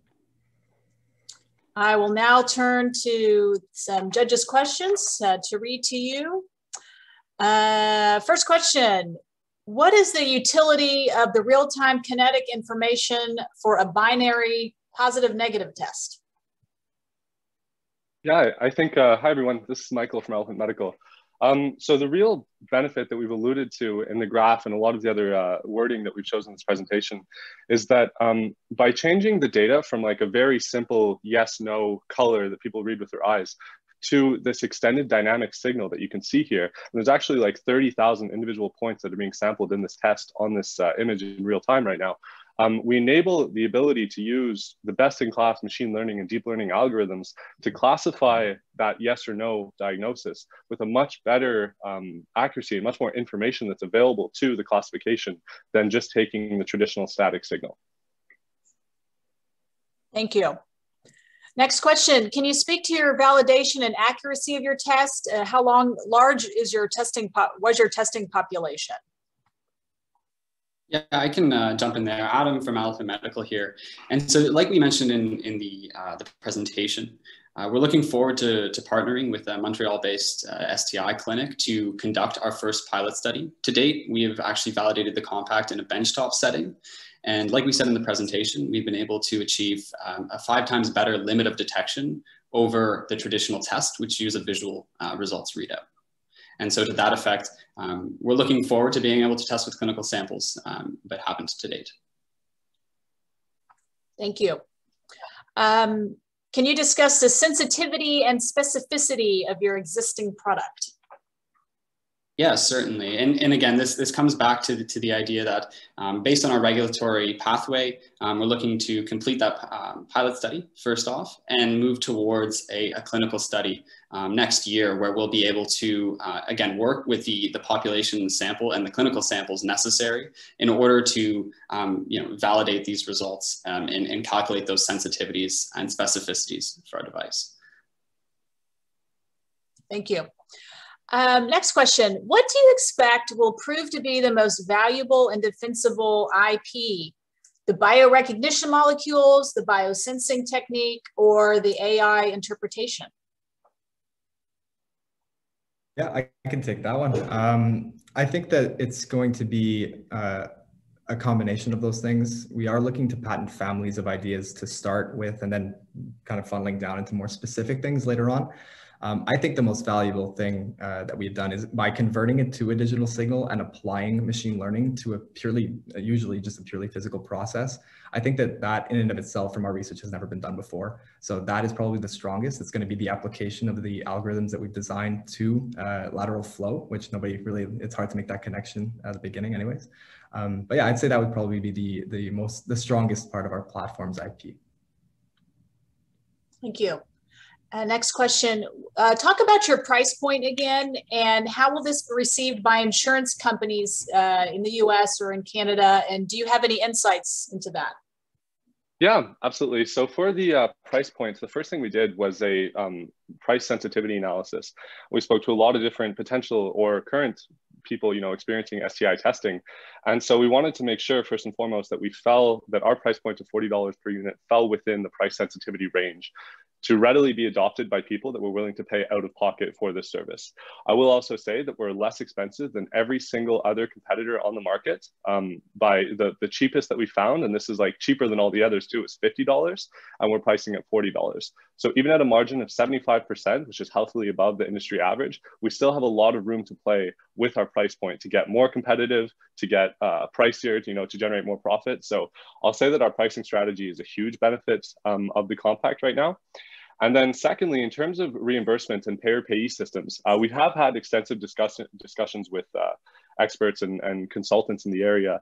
And the big thing that is helping us and enabling us in that area is that our COGS are lower than the current technologies that are being used. So for payer-payee systems, they get offered a technology that solves the problem in a better way than existing services because we're reducing the number of complications from STIs, and we do so at a lower price point than the existing service. So it's like a de facto solution that we're cheaper and we resolve the problem earlier than the competitors. So that's where we think the payer-payee systems will really like Elephant's product. Thank you. Next question. With 860,000 required for R&D, how much do you have completed to date, and or how much do you have still to go? Yeah, that's a great question as well. I think that our product, basically what we're still trying to accomplish is how I like to interpret this is we've proven the concept, we've made our first prototype, we have our first results that are better than the industry average, right? That 5 times number that I was saying during the presentation. Now, the rest of that money is going to go to 2 things. It's going to go to the optimization. So that's really in where we are right now in that phase of optimization of the compact with the vision of that pilot study later this year. And the other side of that is just hiring better people with more talent and skill that are able to bring their expertise, not only in the bio side, which is like where we started, but the engineering side, even the machine learning and software development side. So I think a lot of that R&D money is just going to be putting together a really great team to help this across the finish line. But the nice thing is we're not starting from nowhere. We're starting with a prototype that has proven track record of being better. And now we're just ready to take off as this kind of investment. Thank you. A couple of questions on the device. What is the shelf life of the testing strip, and does it work with all mobile operating systems? And then another question was, how does someone actually use the device? How does a biological sample get into the device, or onto the device? Okay, sure. So I'll answer the, sorry, could you repeat the first question? I just missed that. Yes, I asked too many at once, sorry. What is the shelf life of the testing strip, and yes, how much does it, how does it work with mobile operating systems?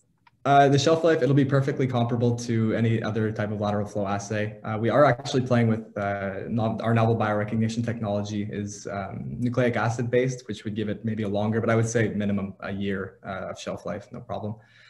The second question, I believe it was how the user will be using the device. That's an interesting question as well, because a lot of the times any previous companies who have tried to create this device have, aside from the sensitivity issues, it's like opening a chemistry kit, you know, and they're only intended for lab use and trained, skilled end users. What the nice thing is with this technology is that what we're envisioning is that a person would be able to collect a urine sample into like a cup, for example, and then basically all you would have to do is take the compact and click it in. And that basically would allow the sample to flow. It would cross our sensing technology, and it's a simple like collect, click, and then read the results on your phone. You don't have to strain your eyes to see if it's like a positive or negative, none of that. So that's the user experience that we see right now. Thank you. Next question. COVID-19 has drawn forth many new point of care diagnostics that are now emerging. What do you think of the potentially newly emerging competitors like Luminostics, Ellume, Binax, etc.? Yeah, I think that's a great point. And especially with respect to Ellume, they just received a $200 million plus deal with the American government to deliver their at-home testing solution for COVID-19. And you know, really with their product, and it's a great comparison because they are able to take test results from a lateral flow device and connect them directly to a smartphone. We see this as a huge point of validation for what we are trying to deliver to the market of STIs. And we also, based on our research of Ellume, understand that our electromagnetic sensing technology offers actually advantages in the long term from a technological perspective, where we'll actually be able to reduce the cogs of our device even further and actually achieve greater sensitivities than an optical based sensing that they're using right now. And so again, it's a great validation, and we're on track to be doing better.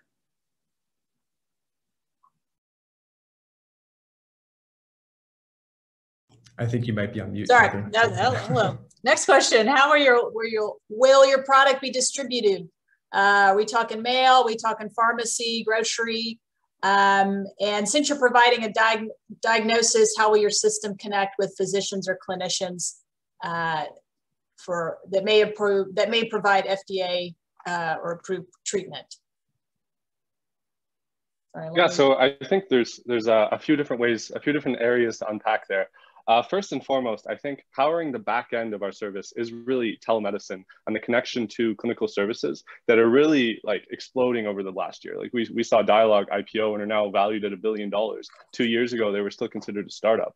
And so aside from the technology and the first clinical experience that we're bringing to the user's home, we're integrating with these telemedicine services such that they can provide the second half of that whole treatment process, which is consulting with a medical practitioner, receiving a prescription if necessary, and then, being advised on future practice, how to avoid the situation.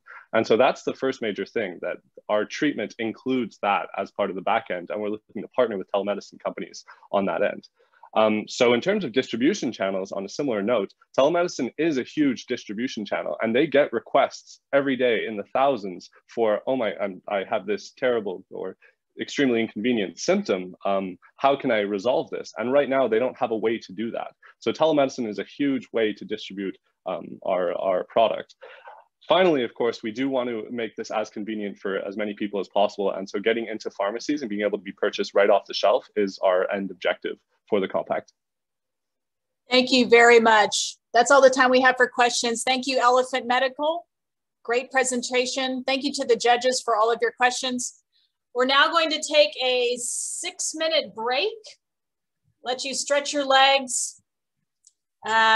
So we will take a little break, and we'll be playing a video from the Greater Houston Partnership about Houston, Texas. And we encourage you to watch that, and we will play that in roughly 2 minutes.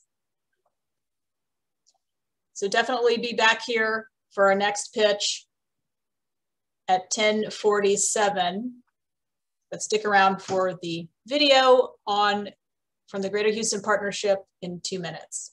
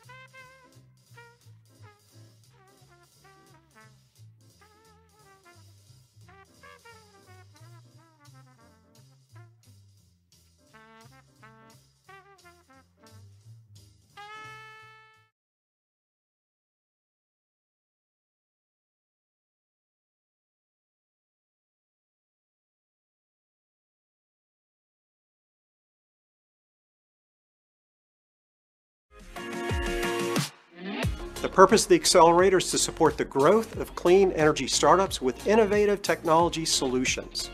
The Rice Alliance Clean Energy Accelerator will be a hands-on 12-week program to support startups from across the U.S. and from around the world.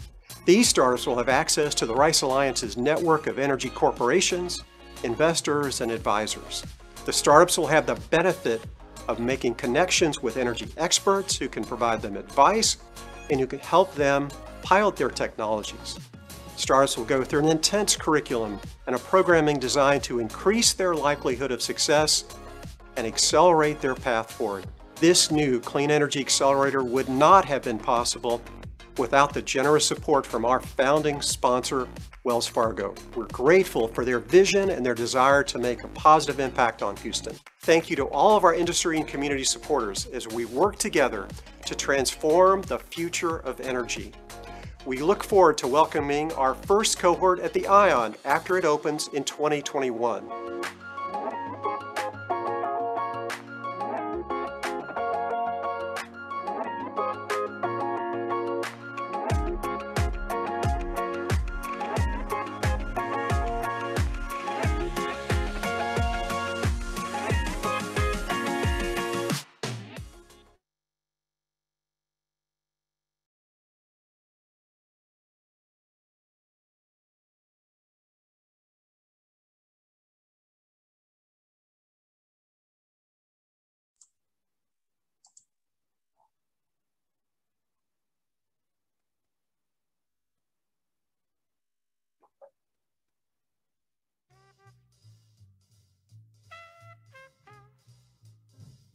I'd like to ask FiberCoat, our next presenter, to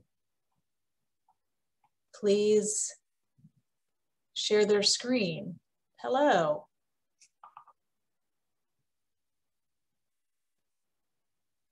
Good morning. Hello. Thanks for having us. Oh, perfect. I see your screen. And you're both presenting from one box. Excellent. All right.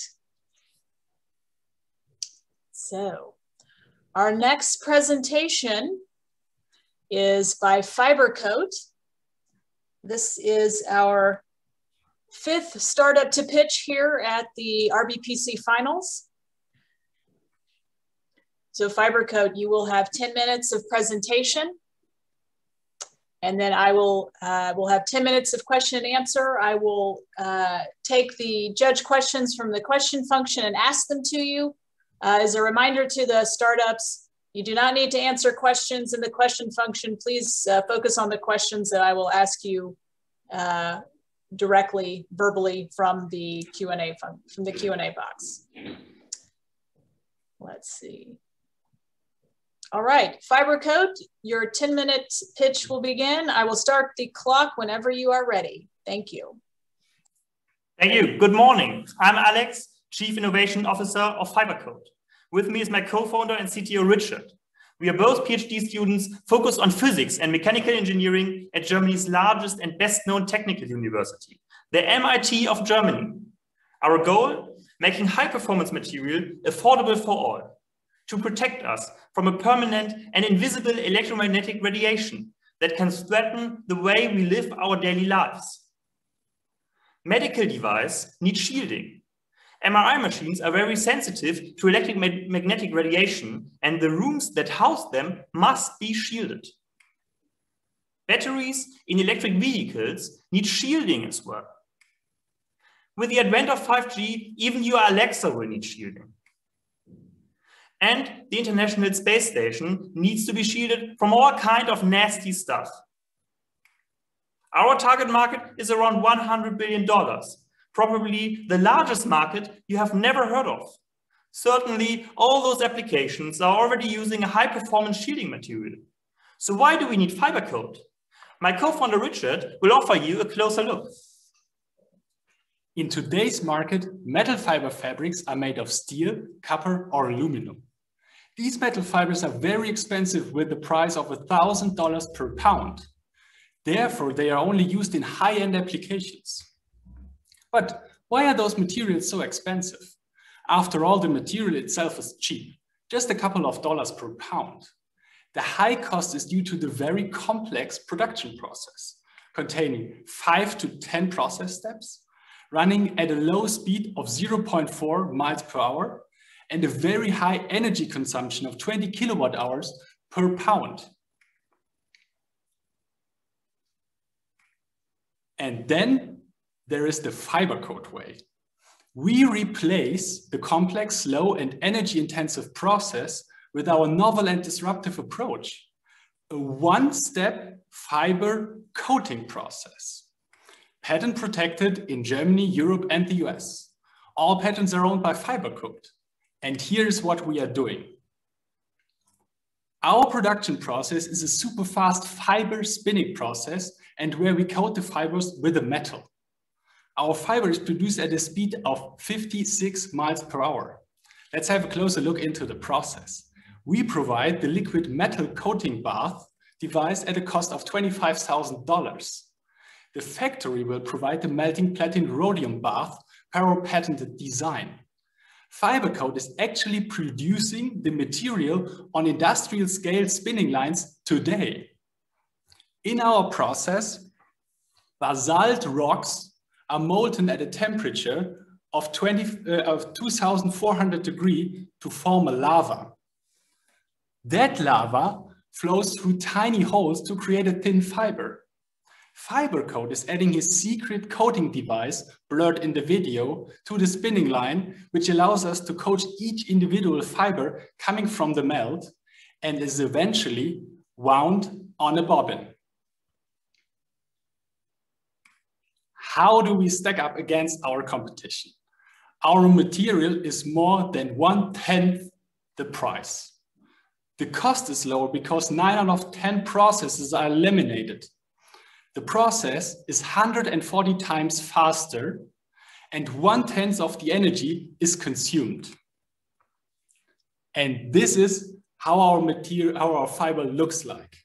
An affordable metal fiber for mass applications. And we are shipping it to our customers today. As a startup, we are laser focused on a few applications, the low-hanging fruit.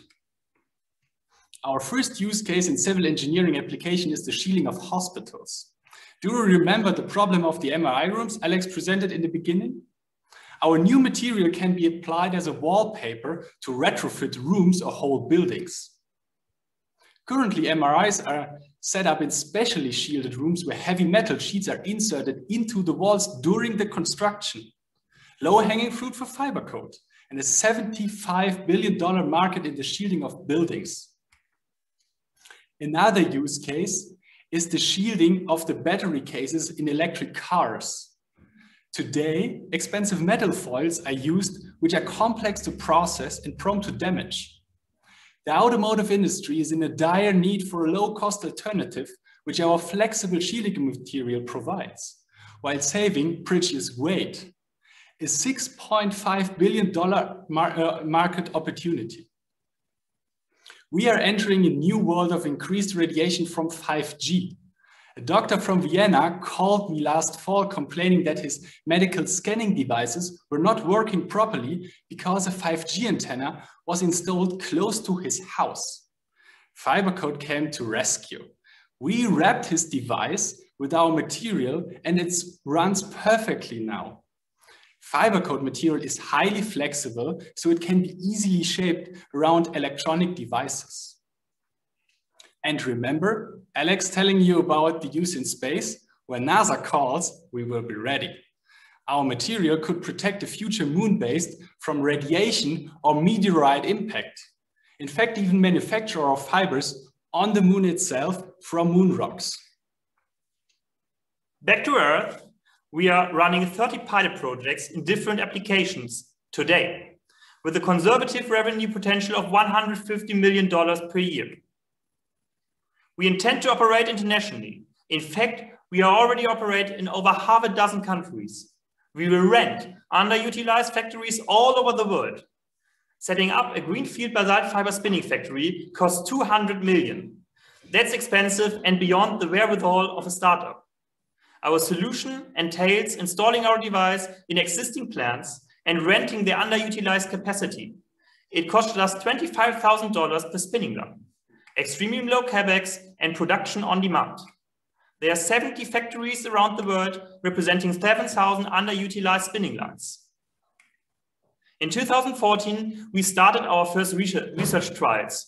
With the help of $5.9 million in non-dilutive grants from the German government, over a period of 5 years, we built this technology. And then we officially launched Fibercoat in 2019. We are already operating in a plant in Germany and are working to increase our capacity. We are looking to raise $4.5 million for our current Series A round, of which a non-dilutive $3 million has already been committed by the German government. We have $1.5 million left in this round. By 2023, we expect to raise a Series B round of $7.5 million to expand further into global markets. While we build the best company possible without distractions, there will be several exit options for our investors over time: IPO, merger, or acquisition. Of the 4.5 million Series A investment, we will use almost 60% of it for 8 melting bath prototypes. We intend to grow our staff to keep pace with the expected growth of the business, primarily engineers and technicians, allocating almost 20% of the investment for this purpose. And around 15% of the investment would be used for marketing and sales. This will get us to a production capacity of 125 tons per month. Our business model is quite simple. We rent unused capacity from existing factories and produce fibers from our patented device. Our total cost of production, including labor, raw material, energy, and depreciation, starting at $10 per pound, declining to $8 per pound over time, enabling us to sell our fibers at a market disruptive $18 to $50 per pound, depending on the application. We have a healthy order book for 2021 with $3.5 million, a safe estimate. Because our business is extremely scalable and the market is huge, $100 billion, there's an opportunity to significantly disrupt this market and achieve extraordinary sales close to $200 million 2025. The three founders are Richard, myself, and Robert, the CEO, whose English is actually much better than ours. Together, we have more than 25 years of combined experience. Government grants and revenues from pilot projects have enabled us to hire employees, and we are supported by a strong and diverse board of advisors. After all, the RIPC is all about selecting the most investable companies. We at FiberCode are targeting a 40x return for our investors in about 5 years. To do so, we have to execute into 4 areas: scaling up, market acceptance, logistics for global manufacturing, and the supply chain. We hope you feel safer now, knowing that FiberCode will be out there protecting you. Please join us in this exciting journey. Thank you. Thank you, FiberCode. Thank you for your presentation. Great job. I'm now going to go to the Q&A box and start asking questions from the judges. We'll have 10 minutes for that. The first question is, how does the weight of your product compare to your competitors? So thank you for this question. Actually, the weight of our material is much lower than from our competitors because we are coating fibers with metals. And if you have a pure metal fiber, the core material is even it's the weight of metal, right? And our core material is basalt, which is 4 times lower the density. Thank you. Next question. As an OEM to fiber, how are you protecting your IP against our coating companies? Yeah, a good question. We will open a backup slide for this. So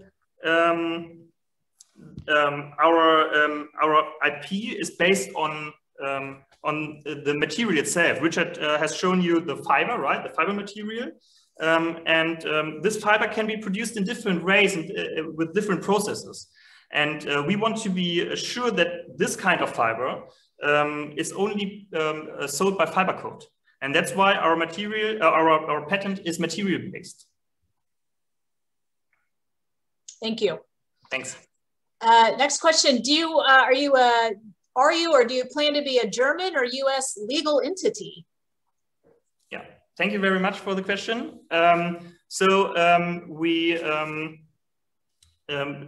We had this question before and discussed it internally. And from our perspective, it would be really a great idea to found a C Corp in the US, 100% owned by FiberCode.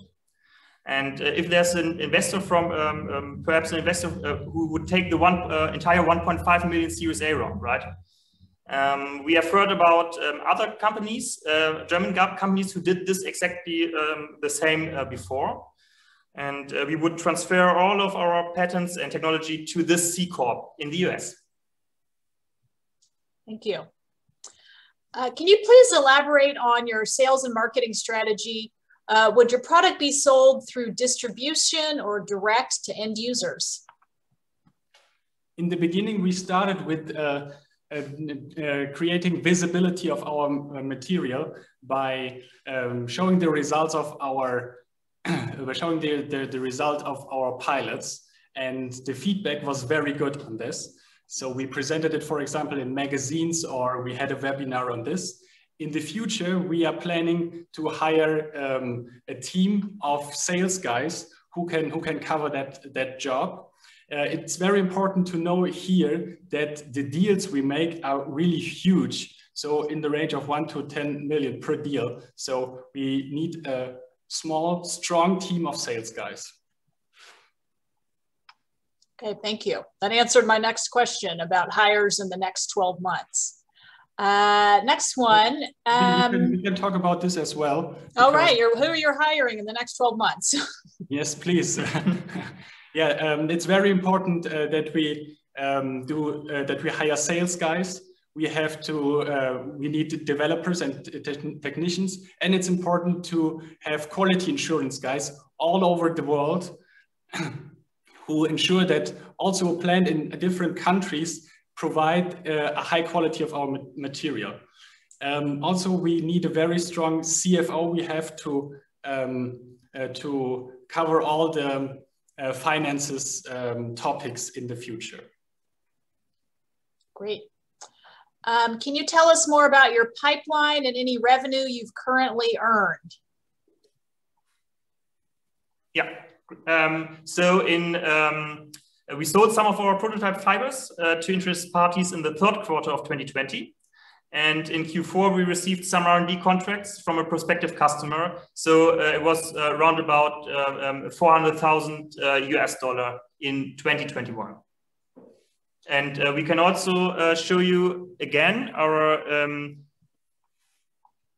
pilot customers. So we have 30 pilot projects with different customers all over the world. And all of them have a huge potential for FiberCode. It's mostly in the area of automotive industry and of construction area. Thank you. And next question, if there's damage, if there's damage in coding, such as scratching, how is performance affected and how do you repair it? That's a big advantage of FiberCode material, honestly, because it's a multi-filament yarn, we call it. So it consists of like 100 tiny single fibers. And for example, 1 or 2 of them, or let's say 10 of them break, the other fibers will make the job and take over so the function of the product is still there. This is an advantage in compared to, for example, a metal folly, which in case of damage, you create an antenna and the opposite effect happens. Thank you. This may be related, but durability, how long will shielding last as compared to competitors? There will be no difference in that area because it's honestly, it's also the same aluminum we use for the shielding as you use, for example, for a folly, which is a competitive product. Thank you. Next question. Are you looking to locate inside existing manufacturing plants as a part of the various step in fabrication processes? Okay, can you repeat the question, please? Right. So do you expect or do you want to locate or have your work inside existing manufacturing plants? Yes, we are already producing our fibers today. That means while we are talking in Germany, in our partners, there is a partner who is producing the fiber today. He's actually spinning the fibers today, and we go there regularly to control the processes, to develop new materials. So, for example, to adapt the product to specific needs of customers, for example. That is also part of the business model, that we have our coating device, go to the partner, install it over there, train the stuff, and then he produces the fibers. To add to this, we are also there to convince ourselves of the quality of our produced fibers. Thank you. Next question. How can you guarantee quality standards of your product, which will be manufactured by multiple not owned spinning mills? So we tried to answer this question in the answer before. We are hiring also quality staff to drive from fiber manufacturer to fiber manufacturer, and to control the process and also the material which comes out of the spinning plant. Beside that, we train the people on the machine so that they can learn, and we plan to have regular audits to follow the standards and all that stuff, and guarantee high quality of our material. Thank you. Next question. Is there any performance criteria in terms of EMI signal strength that your costing protects against? I'm not sure I understand the question myself. So, yeah, we try to answer. We try to answer for you the question you don't understand. If you want to, for example, if you want to shield your battery in your Tesla, you need a shielding of at least 50 decibel. That dB, that's the unit actually. And our material is in the range of, exactly in the range what the car manufacturer needs to shield his batteries. And we can even adapt our material. So we have a very thin material, for example, when we produce a fabric, and then we can stack it to exactly meet the range of 50 to 80 dB, which is required in that area. If you look at the graph on the left side, you have the shielding effectiveness in dB on the left, and on the bottom you have the frequency. The blue one is the reference of a metal plate, and the yellow one is our material. And you can see that our first prototype is already performing in a range of 50 dB. Excellent. Thank you very much. Well, that is all the time we have for a Q&A. Thank you to FiberCoat for your presentation. Thank you to our judges for your questions. Thank you very much for having us. Thanks for your time. Thank you. All right. We'll have a little bit of a breather while we get our next startup to present. Our next startup is Candalytics. There they are. Welcome, Candalytics. Hi, Catherine. Can we go ahead and share our screen? Please do. Let us test it out.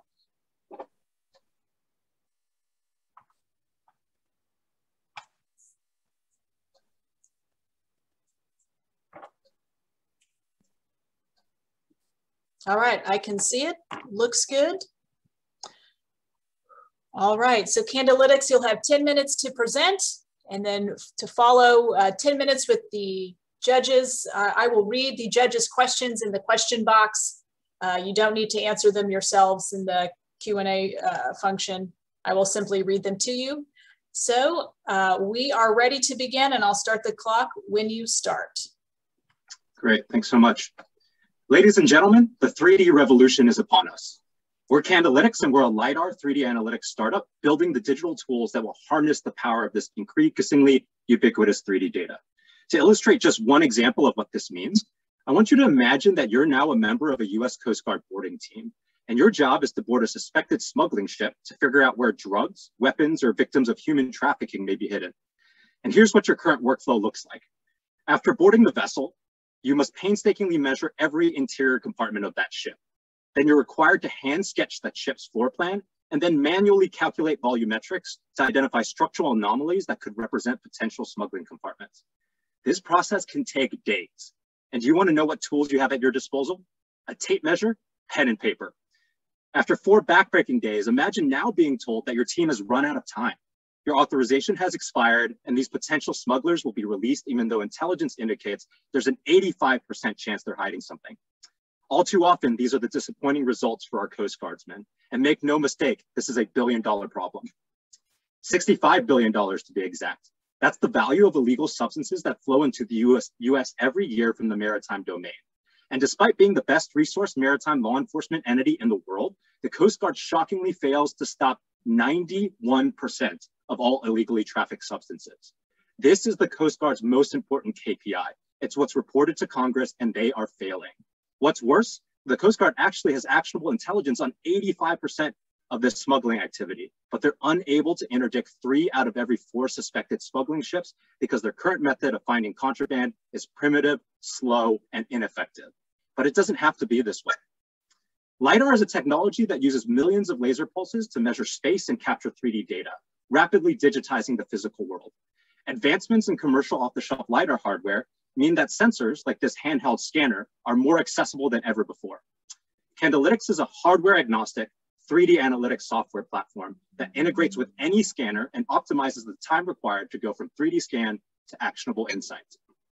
With Candalytics, LiDAR scanning would allow Coast Guard operators to fully account for space on a suspected smuggling ship in exponentially less time than traditional methods. This 3D data leads to faster actionable insights and comprehensive deliverables that can be easily visualized, digitally analyzed, and readily shared. These capabilities include fully immersive 3D visualization, the generation of 3D and 2D reference schematics, and powerful change detection. So let's take a look at Candalytics in action. What you're about to see is a 200-foot vessel that would normally take the Coast Guard several days to fully account for. With Candalytics, just 2 hours. This puts a full 3D data tool set at the operator's disposal, including the ability to take cross-sections and establish exceptional spatial awareness. This comprehensive visualization enables intuitive identification of suspicious voids that could represent smuggling compartments. Here we see a hole in our data. You can see there's no floor in that compartment, and you're able to see all the way down to a hole. This is a void, and this is exactly what boarding teams are looking for during their search. Again, there's no more need for measuring tape, because taking distance, area, and volume measurements is as simple as a click and can be done directly on the model, because literally every point in this model is a measurement in 3D space. These types of design schematics that used to take an operator days to sketch by hand can now be generated with a click of a button, providing lightweight engineering-grade documentation that can be quickly shared with key stakeholders and incorporated directly into the Coast Guard's existing workflow. This data opens up a whole new world of analytical possibilities. By leveraging scans of the same or similar ships, we can compare what a vessel would look like with what it actually looks like to further detect anomalies. Then by overlaying those scans, we can create an intelligent differential, lit up in Christmas lights. And we can detect changes as nuanced here as the movement of a conference table just a few feet, or as you'll see here, changes as nefarious as adding partitions that could be smuggling compartments. And we can show you what this differential looks like in full 3D, because that's exactly what we did during our demo with the Coast Guard in San Diego. This is a Coast Guard cutter we scanned in less than 20 minutes. We scanned it twice, once accessing all compartments, and the second time creating synthetic voids by closing off areas of the ship. After running our differential analysis, we could immediately highlight areas in the bow and stern, seen here in red, that were not accounted for and could serve as potential smuggling compartments. This has been a quick preview, but I hope that it's given you a glimpse into the power of Candalytics to harness 3D data and deliver our threefold end-to-end solution. And that's a solution that seamlessly integrates 3D collection, analytics, and data management. First, by optimizing mobile LiDAR scanners and putting them into the hands of operators, a vessel can now be scanned as quickly as operators can walk the decks, creating fully immersive 3D models in minutes to hours, not days. Second, Candalytics software will automate 3D analytics, rapidly and intelligently pointing the Coast Guard to the most suspicious areas on a suspected ship to investigate. Third, Candalytics will take these insights and build a 3D data repository so that knowledge and best practices can be shared across the fleet and enhanced through the power of machine learning. But what does all this mean for the Coast Guard? In short, increased efficiency and greater operational effectiveness. Candalytics will reduce measurement collection time during Coast Guard boardings by 95%. These time savings are analogous to annual personnel and operational cost savings of almost $400 million. Most importantly, this will result in an additional $1.3 billion in drugs interdicted, the equivalent of deploying 5 additional Coast Guard cutters year-round. We're currently in phase 2 of product development, taking the prototype we've already demonstrated and transitioning it into a testable MVP for fielding in an operational evaluation. This will allow us to get important operator feedback on user experience and ruggedization, and in parallel, we'll begin laying the groundwork to integrate our solution with the data architecture required to establish our 3D data repository. As fielding of our solution scales, this data flow gives us the foundation for training and integrating machine learning algorithms, as well as developing even more advanced 3D analytics. As an end-to-end solutions provider, Candalytics benefits from multiple revenue streams: SaaS subscriptions for our software, maintenance contracts for our data management services, and hardware leases as a value-added reseller. Moreover, partnering with the Coast Guard unlocks another incredible source of value: access to data. The Coast Guard conducts nearly 5,000 boardings every year and has a doctrinal requirement to document each of these operations. At scale, this means that Candalytics will have access to the largest 3D vessel data set in the world, which will leverage to train industry-leading machine learning algorithms, develop proprietary analytics, and expand from our initial beachhead market. And the Coast Guard is just our first step. We're adopting a land and expand strategy, starting with the maritime drug interdiction market. This alone was estimated to be $1.7 billion in 2020, which was a 27% increase from previous years.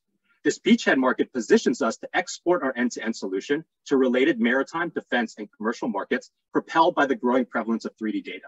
And we've already begun this expansion, having made inroads with commercial maritime organizations like the American Bureau of Shipping in Houston, and recently winning multiple government contracts through the Air Force to apply our technology to 3D scanning of airfields. Candalytics is well positioned among competitors. Most LiDAR 3D analytics companies primarily focus on a single industry, and none of these companies are currently addressing the maritime market. Additionally, Candalytics is differentiated by providing an end-to-end solution across 3D collection, analytics, and data management, while also tailoring that solution for operators at the tactical point of need. Unlike most LiDAR companies who compete on precision or range, Candalytics' trailblazing integration obsessively focuses on minimizing time from scan to insight, creating an optimized solution for the timelines required in the most demanding 3D data use cases. Candalytics is the ideal team with the ideal partners to deliver this transformative solution. We're graduate students, veterans, and engineers from Harvard and MIT with professional experiences in consulting, finance, and technology. Our core team all come from military, defense contracting, or intelligence backgrounds, which means we understand the space, we resonate with these customers, and we've mapped out how to navigate the sales cycle. But most importantly, every member of our team shares a passion for leveraging innovation to benefit national security. As winners of the Pentagon's Defense Innovation Accelerator, we're formally partnered with the Navy's preeminent LiDAR Research Lab, and we were recently invited to join a Blue Tech Innovation Hub. Over the course of nearly 200 stakeholder interviews, our team has not only developed an intimate understanding of the customer pain point, but also fostered enthusiastic demand for our solution. We've conducted 2 live demonstrations, briefed senior Coast Guard leadership, and have a formal pilot program this summer. In addition to this traction, Candalytics was recently awarded a small business innovation research contract through the Air Force, as well as a small business technology transfer contract, which we're pursuing in partnership with MIT. We've been invited to speak at this year's Consumer Electronics Showcase, and we're backed by MIT's Innovation Fund, as well as partners from 6 major venture funds. As we look ahead, Candalytics is starting by addressing a pressing pain point in maritime law enforcement, and then expanding into related commercial and defense markets by building an end-to-end platform that harnesses the power of 3D data. But we would love your support. We're seeking angel and pre-seed investments to accelerate us through a critical juncture of product testing, commercialization, and expanding our technical team. And overall, we hope that you'll help empower us to ultimately achieve our vision of making 3D data accessible, intelligent, and impactful. Thank you. And I'd love to answer any questions at this time. Thank you, Candalytics. Excellent presentation. Thanks very much. Judges, can you put your questions in the Q&A box, and I will start to answer them or read them to Candalytics for our 10-minute Q&A period. So the first question, what volume of space is needed for a smuggling trip to be worthwhile from a smuggler's business standpoint, and how does this compare to your platform's limit of detection? Yeah, I can go ahead and take this one. So speaking with Coast Guard operators, a brick of cocaine is roughly 9 to 12 inches by 6 by 3. And so based on the type of payload that the Coast Guard is interdicting, typically it's going to be around 93 to 100 cubic feet of cocaine that they're looking for. So typically quite a large volume that could be spread out again in multiple locations on the ship. So it does not have to again be in like one large room. It's typically distributed, for instance, like throughout a wall, throughout a ceiling, throughout a floor. But that's like the order of magnitude of space that we're looking at. And what we've demonstrated is an accuracy using this system of plus or minus 5 millimeters. So definitely within the bounds of being able to find a brick of cocaine. Thank you. Next question, how does your technology compete or integrate with tech digital twin? Why did you focus on Coast Guard? What are other areas, other markets you might focus on? James, do you want to take the first part and then I'll talk about our expansion? Yeah, so when it comes to like how this compares to kind of like digital twinning, you know, we are, that can mean kind of multiple things depending on the industry that you're in. So, you know, for instance, for some digital twinning initiatives, that looks like creating physics models, right, that simulate, you know, oil and gas turbines, for instance, and then you're gaining insights from there. We tend to focus on, right, supporting digital twinning efforts that have to do with spatial data, right? So creating the 3D models that then allow us to, for instance, like tag or trace change detection of a 3D vessel or model over time, right? And then use like that spatial data to really gain insights into things like, in this case, right, contraband, but it could also extend to things like maintenance, dry dock, repairs, ship deformation or hull deformation over time. So those are just kind of like some areas in which this supports a digital twinning effort. And to the second part of that question, Catherine, so we definitely see ourselves as pursuing kind of a phased land and expand strategy. And the Coast Guard in this case represents a really opportune first landing spot because as an organization, they straddle kind of that government and defense market, but as well as the commercial maritime market. So for instance, you know, based on the Air Force contracts that we've won, we're taking the same concept, the same technology and the same use case, just in a different domain to scan airfields for the Air Force.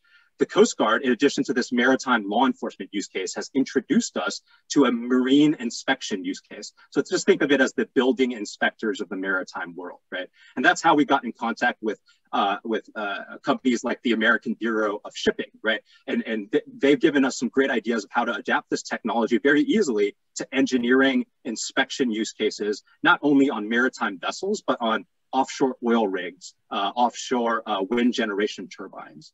So again, from that second tier of market expansion, there's indications that we can take this product into even broader categories, such as going from maritime inspection to maritime insurance, or going from, you know, scanning airfields to you know, oil and gas. Hopefully that answers the question. Thank you. Next question, on the topic of electromagnetic interference, how bulletproof is your LiDAR software from a bad actor that could send out electromagnetic interference signals? Yeah, I'll go ahead and take that. So the beauty of LiDAR is that it's light-based, right? So if you can see it, then we can detect it. So whereas electromagnetic interference would definitely play a role if we were doing something in the spectrum of electromagnetics, but because again this is light, you would need a light source based interference mechanism, which would be extremely difficult to do when it comes to interfering on a room to room or a ship scale basis, right? You would need a disruptor in every single space, and so again, based on the visual aspect, it becomes very hard to defeat this kind of technology. Thank you. A couple of questions on fundraising. So how much are you raising? How much have you raised to date? Yeah, so our target capital is $500,000, and the deliverable, the milestone that's connected to is scaling a Coast Guard solution and then posturing ourselves to expand into those related markets that I previously talked about in defense and maritime. In terms of what we've raised so far, we've got $50,000 in private capital, as well as about $100,000 in non-dilutive funding through grants as well as government contracts. Thank you. What end user expertise and training is required, and is this a constraint to scaling? That's a really great question, and what we are optimizing for is not only that speed of scan to insight, but also ease of use at the operator level, right? Because we're not going to be the ones at that tactical point of need conducting these scans and using these analytics. So for instance, the hardware that we've kind of optimized for has one button. It's literally one button optimization. And we're recreating that we're creating that simplicity on the software side. So that operator, all they need to do is scan, visualize, and then make their decisions off of that information. So again, we're optimizing not only for speed, but also in terms of integration with the user workflow and integration with the operator's need in terms of training. What we've seen is that our partner lab has been able to train military reservists, so not full-time employees, to conduct these scans in less than half a day. Thank you. A few questions on information sharing. So will you have exclusive access to the maritime database, or is it a public database? And then another question on, will US government entities share their data with you, and will they let you keep it? Yeah, so this is another area where it's really opportune to be working with the Coast Guard, right? So in most kind of defense applications, this data is sensitive because there's national security implications, right? But for the Coast Guard, this data actually falls on the unclassified side of the house because it's used for law enforcement, right? So as a partner with the Coast Guard moving forward, that gives us access to that data, which allows us not only to build smarter solutions with the Coast Guard, but also increase the smarts of our machine learning algorithms and posturing those to allow us to expand into other markets in a proprietary way. Thank you. Next question, how do you quality check your input data of building the digital twin of the vessel? Yeah, I guess I'll take that. So maybe the way I would answer this is, in terms of the hardware we're using, going kind of back to what Brian said, right? We know that the hardware is spec'd for a certain level of precision and accuracy. So in our case, we're leveraging hardware that has accuracy to within 5 millimeters. And I think when it comes to the data check, I think I would say, compared to what they're doing now, right? This is orders of magnitude more precise and less prone to human error than anything that they've done before, right? When you're relying on human-made measurements, you only have a handful of them, and then there's interpolation involved in kind of piecing together these hand sketches back into kind of an intelligence package. There is a lot of room for error. So this, again, not only dramatically reduces the time necessary for them to collect that data, but it also produces it at a level of accuracy and precision and completeness that they have never seen before. Thank you. Next question. Tell us a little bit more about the strength of your IP, and can your software integrate simultaneously generated data from multiple LiDAR devices? Sorry, can you repeat the first part of that question again? Tell us a little bit more about the strength of your IP. Okay, right. So what I would say here is that we believe that our software optimization is proprietary, especially as it relates to shortcutting some of the traditional post-processing steps that are typically involved in creating these models, as well as some of the software automations for analysis. So we're optimizing for something very different from competitors, where we prioritize time to insight and have designed our process and software to deliver those insights as quickly as possible. But what I would also say, and then actually maybe I would add to that, we also are going to be licensing patents from the Navy, which are relevant to object recognition. But even looking past that, I think, the data that comes out of here, where the Coast Guard is scanning 5,000, ships per year, again, gives us a very durable IP here, in that we're able to then train those algorithms at a much higher fidelity and accuracy. And then kind of going into, I think, the second question, which is, can this be captured with multiple LiDAR devices? Yes, there definitely ways in which you can take two distinct LiDAR 3D images, combine them into a single model. That does introduce additional processing time, which, you know, if you can, if from your mission, if you can tolerate that, then we can support that. However, we're also optimizing again for a process which allows the Coast Guard to do this in a single pass, right? Where an operator is not having to massage this data into a model, right? We can automate that all ourselves. Great. Thank you very much. Thank you, Candalytics, for your presentation. Great job. Thanks, Catherine. Thanks, everyone. Thank you to the judges for your questions. And we will now move to, I believe this is our last presentation, AgZen, number 7 of the day. Hi, everyone. Can you hear me and see the slides okay? I can, and I can, yes. Perfect, so I'll get started. Well, let's take a breath. I see your team is here. Woo, let's give the judges the moment to collect their thoughts, take some notes. We've got time. But I'm glad that you're here, anxious, ready to go. Woo.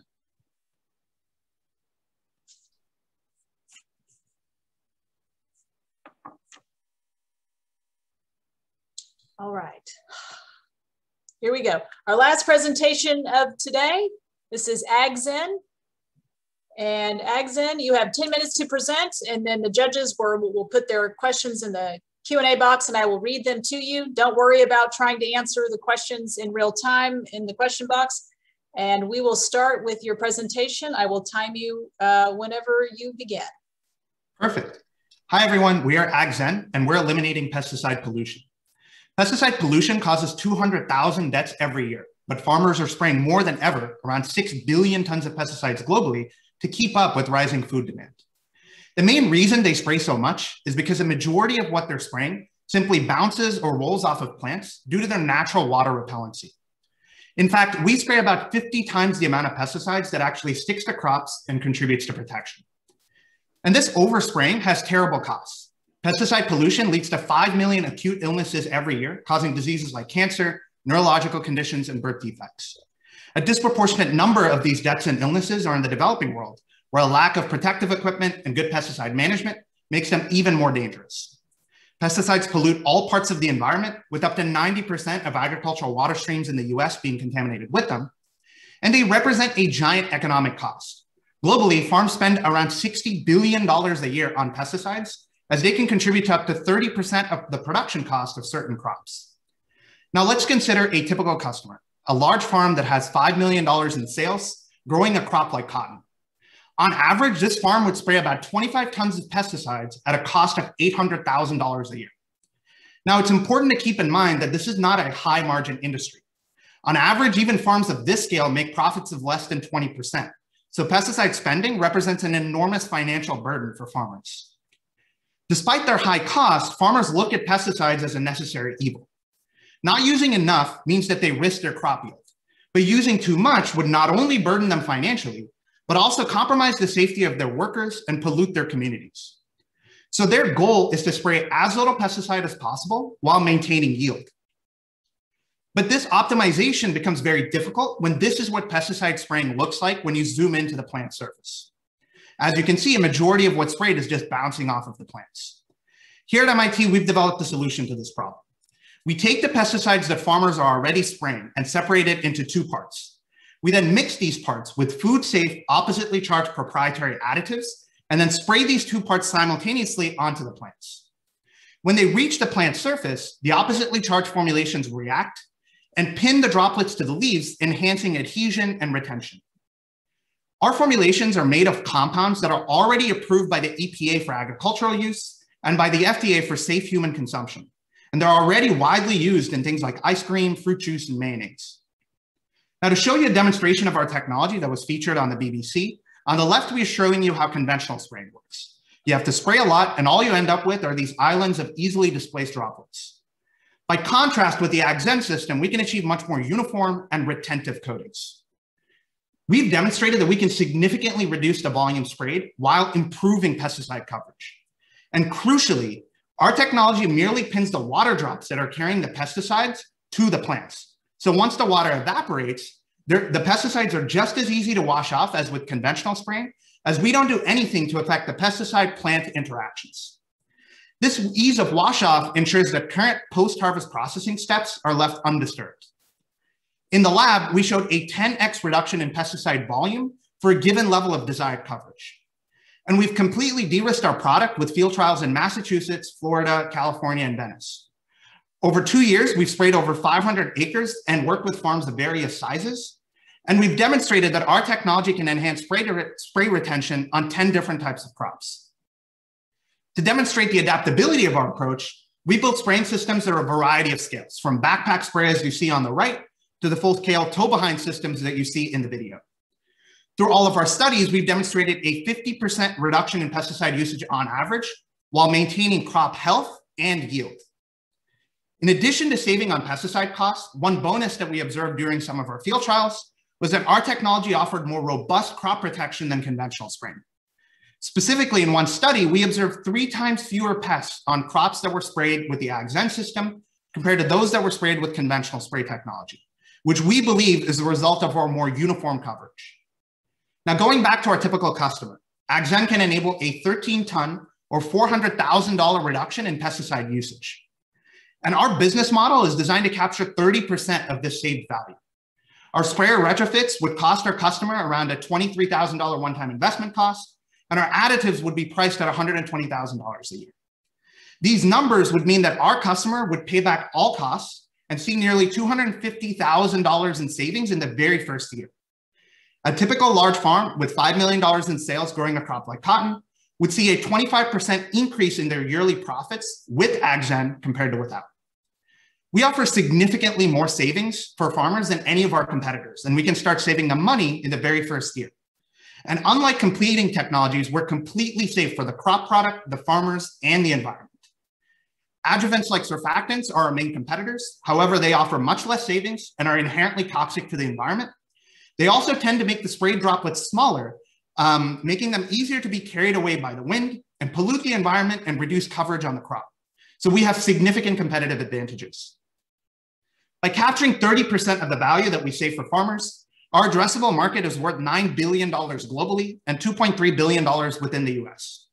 Our initial target market consists of large farms in the US that are growing crops with high pesticide demands. And this market alone is worth around $100 million.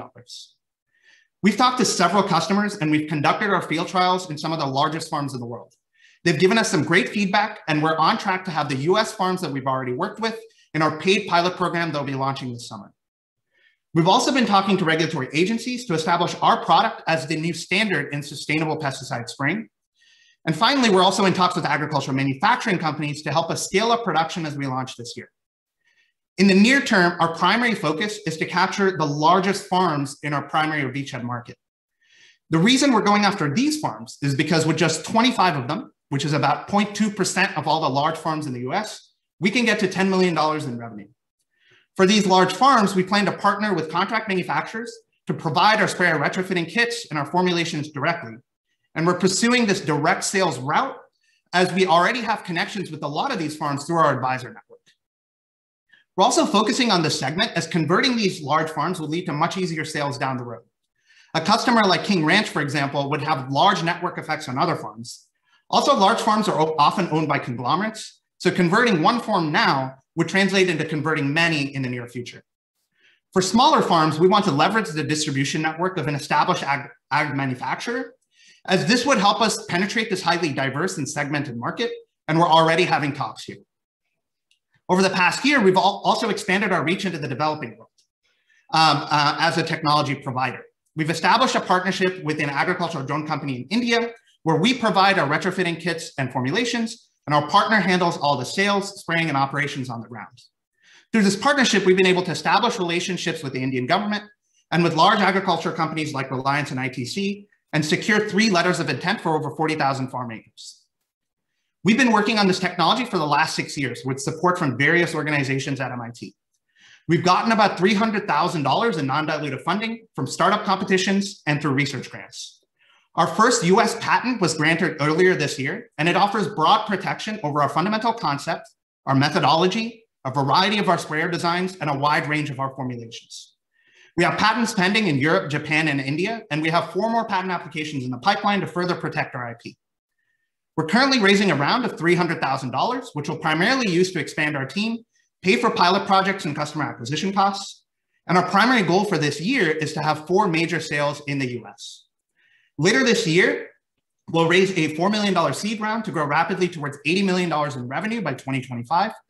And this would represent a 10% capture of all the large farms in the US. At this point, we'd be an extremely attractive acquisition for various ag equipment or chemical manufacturers. And we have the team that can make this happen. My name is Vishnu. I'm the CEO of AgZen, and Sridhar is our CTO. We're both final year PhD candidates and will be graduating this year with minors in business. Our chairman, Professor Kripa Varanasi, is a serial entrepreneur from companies like Liquiglide and Infinite Cooling, and he invented this technology along with our final co-founder, Maher, who also got his PhD from MIT. We all have prior entrepreneurship experience, and we all have someone in our family who owns or runs a farm, so we know the space really well. Our advisory team has decades of experience in spray technologies, ag manufacturing, and farming. It includes a CEO of King Ranch, one of the largest farms in the US, and a senior leader at John Deere, people who all know how to launch and run companies in this space. We are AgZen, and our mission is to eliminate pesticide pollution and help farmers save $20 billion a year and boost their profits by 25% starting from year 1. Thank you very much. Thank you very much, AgZen. We will now move to 10 minutes of Q&A. So judges are putting their questions in the box. I will read them to you. First question, is your product water soluble and or easy to wash off? And how do crops remain protected after rain? So fundamentally what we're doing, the way our technology works is that we mix our additives into the formulations along with the water. So yes, it does get mixed in with the water. Fundamentally, how we save farmers money and how we're reducing pesticide pollution is to make the application phase more efficient. So we pin the water drops that are carrying the pesticides to the plants, and therefore we reduce the amount of pesticides that farmers need to spray overall to achieve their desired level of coverage. Now, as I mentioned, once the water evaporates, we don't do anything to affect the pesticide-plant interaction. But because we save a lot of pesticides in the application step, we can always save farmers 50%, regardless of rain or whether it gets washed off during regular operations. Thank you. Let's see, do you plan to provide a guarantee on the farmer's economics? If yes, how would you monitor that? That's a great question. So we've already done, during all of our field trials, we've been carefully monitoring how efficient we are on every single type of crop that we test. So we take detailed coverage measurements, and then we show these measurements back to the farmer. We show, hey, as we reduce volume, how our coverage remains the same. So these are all things that we're baking into the reports that we give our farmers in addition to the savings as well. As far as a guarantee goes, we have all the data from all of our field trials, which is what we'll use to show farmers. And also when we go to their farms, we'll demonstrate this technology directly on their crops. So that we feel like is the most powerful way to convince farmers. Thank you. Okay, next question. It's a little long. Okay. Okay. Can you explain the difference between the 10 times reduction seen in testing and the 50% reduction seen in the field? Is there an opportunity to bring this the 2x closer to 10x? It's a fantastic question. And yes, there is. The short answer is we're working constantly to enhance the efficiency of our field scale sprayers. So in the lab, we can control a lot of things, right? We can control all the angles, all the spray criteria. There's no wind. There's nothing like that affecting our sprays. So we were able to achieve that 10x reduction in pesticide volume for the same level of coverage. In the field, even our first generation of sprayers have been able to achieve 50% savings. So going forward, we definitely think that we can get closer to this 10x number as we continue to optimize our design. So there's a lot of opportunity there. Thank you.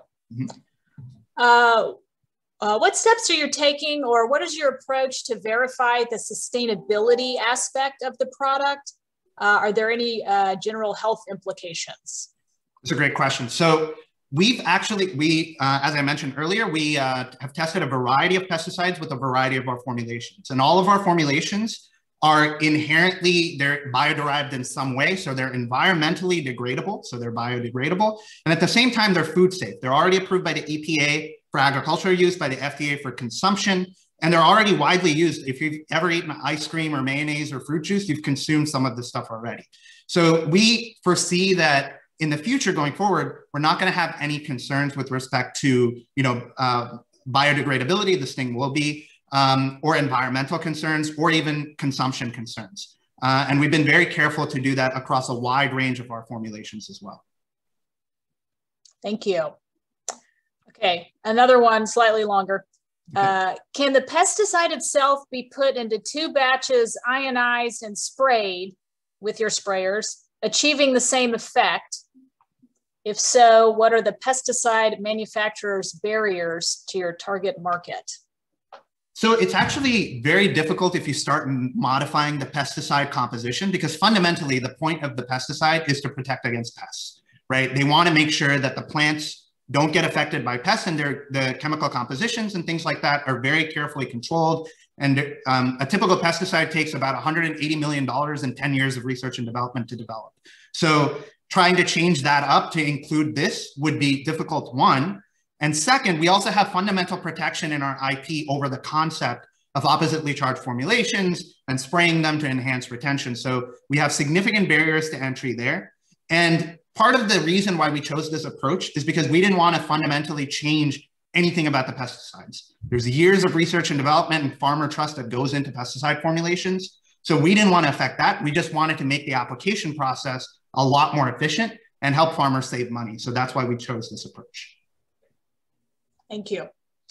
Next question. What do you envision as your next product? So our next product is essentially the products that we've already worked on. It's making these boom scale sprayers and getting them out to customers. Right now, we're really focused on these paid pilots later this summer and getting these 4 major sales done by the end of the year. And we already have a variety of sprayer designs. So we can spray things like trees using fan sprayers. We can do leaf coverage using boom scale sprayers. So we really want to find customers and get our product out to them. That's our main focus. And as we go forward in terms of technical development, we're going to be trying to go towards that 10x reduction, as I mentioned earlier, by enhancing the efficiency of our sprayers and also by optimizing our formulations a little bit more. Thank you. And let's see. Can you talk about your projected revenue split between selling hardware versus licensing to other hardware manufacturers? So we are primarily focusing right now on selling directly to these large-scale farms. So our revenue, as I mentioned, for a single large-scale farm of $5 million, our CapEx for this large farm would be about $23,000 as a one-time investment, and our additives would be priced at around $120,000 a year. We can comfortably operate a greater than 50% margin in this area, but we're also focused on partnering with someone like an established ag manufacturer, someone like John Deere. The reason for that is their distribution network will be super helpful to us as we try to expand to other farms. There's millions of farms in the US, and getting to them through this distribution network would be very favorable. But our primary goal is to focus on these direct sales to these large customers, because with just 25 of them, we can get to $10 million in revenue. So that's kind of what we're focused on immediately. Thank you. Next question. You said currently farmers use 50 times pesticide volume. If that gets cut in half, as you showed, what do you think the reaction will be of the pesticide industry? Are they going to try and acquire you and shut you down, or bring you on as a partner? So this is a great question. We've actually had a few conversations with pesticide manufacturers and talked to different people at these places. So it's not that simple, right? Because if one of them partners with us, they'll have a huge competitive advantage, giving them much more control over a much larger percentage of the market that they currently now struggle with, because pesticides are an extremely competitive industry. So there has been interest from their end to try to, see how they can collaborate with us. But at the end of the day, I think we'll go back to our fundamental motivation here. 200,000 deaths and 5 million illnesses, and the fact that farmers are overspending and financially burdened are the fundamental problems here. And we definitely need to solve them. And that's why we're passionate about solving this problem and trying to go directly to the farmers and through partners will help make this vision a reality. So it's not as simple as, hey, we reduce their volume so they don't like us. It's not that simple, because they do like us, because we could make them much more competitive. Thank you. Next question. What testing have you done, or what testing is needed related to whether the pesticides are not absorbed or retained in the plant, causing potential health issues? That's a great question. So especially in our field trials in Massachusetts, we had a very hard look at phytotoxicity. So we had a look at plant growth rates, discoloration, leaf foliage, all of those things as we were doing our field trials. And we saw no differences between conventional spraying and our technology, which is very indicative that our additives haven't done anything to change the way the pesticide works. In one trial, we did show that we were more effective at rejecting pests. That was because just of our more uniform coverage on the plant. So the pests had less room to go and attack the plant surfaces. But in general, we don't affect anything about that. And we have data from these 2 years of field trials where we've tested these 10 different types of crops, looking at plant health as well as a key criteria in addition to yield. Thank you.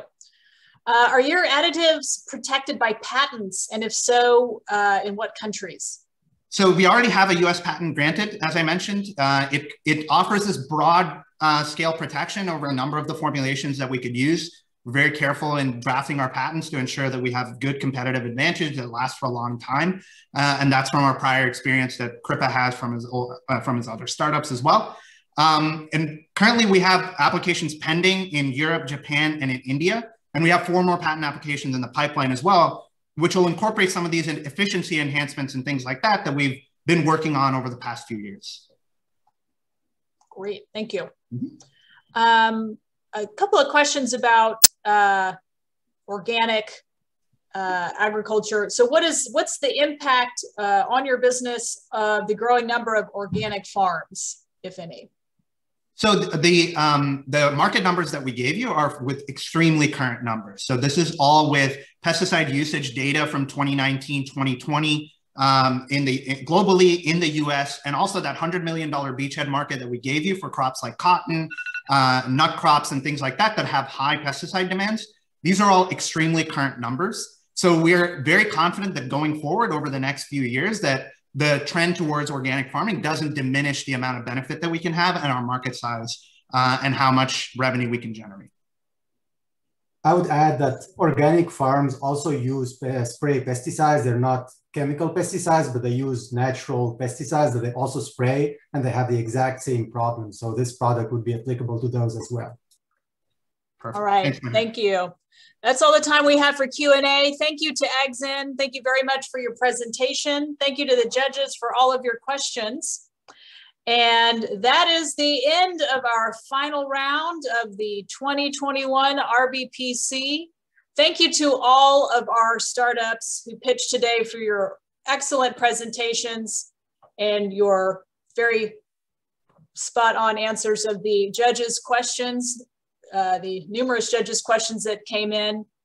Judges, it's now time for you to navigate to the judging platform to start thinking about your scores and how you are going to rate the rank the 7 startups you've seen. Remember that 1 is for excellent and 7 is for least potential investment opportunity. Please make sure you click submit on your scores. Those will be due by 12:15.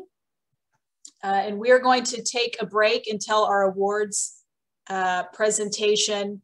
But before we do, judges, I would ask 2 things of you and everyone watching. Please continue to hang out here for a moment so we can play you our Greater Houston Partnership video about the city of Houston, Texas. And judges, please, before 12:30, head over to the showcase in Hoover. This is the showcase booths of all the startups. We would love for you to vote on your 3 favorites. There is money at stake there. So head over to the showcase booths in Hoover and vote on your favorite 3 startups. So now, before we head out, I'd like to play our Greater Houston Partnership video from our sponsor, the Greater Houston Partnership.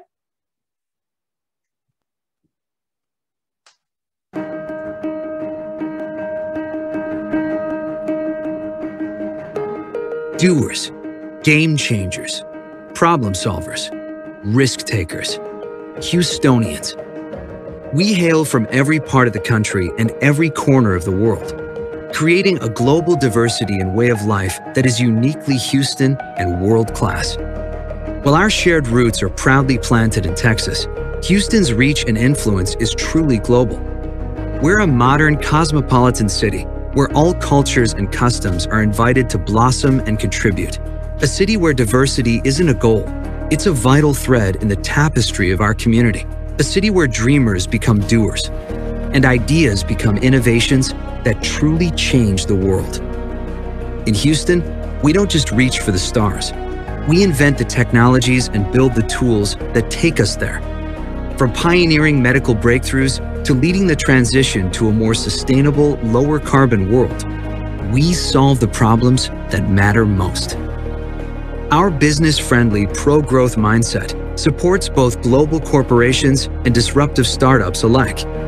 Houstonians enjoy the rich cultural amenities, unparalleled cuisine, and lush green spaces of a sophisticated global city, but at a cost of living well below the national average. Houston's exceptional quality of life, coupled with professional opportunity, attracts top-tier talent from around the world. And our strong educational systems, with nationally ranked universities, graduate schools, and community colleges, produce a workforce that is second to none. Our unique convergence of people, industries, and cultures are the key ingredients to our thriving economy and global competitiveness. In Houston, we do more than connect you to the world. We bring the world to you.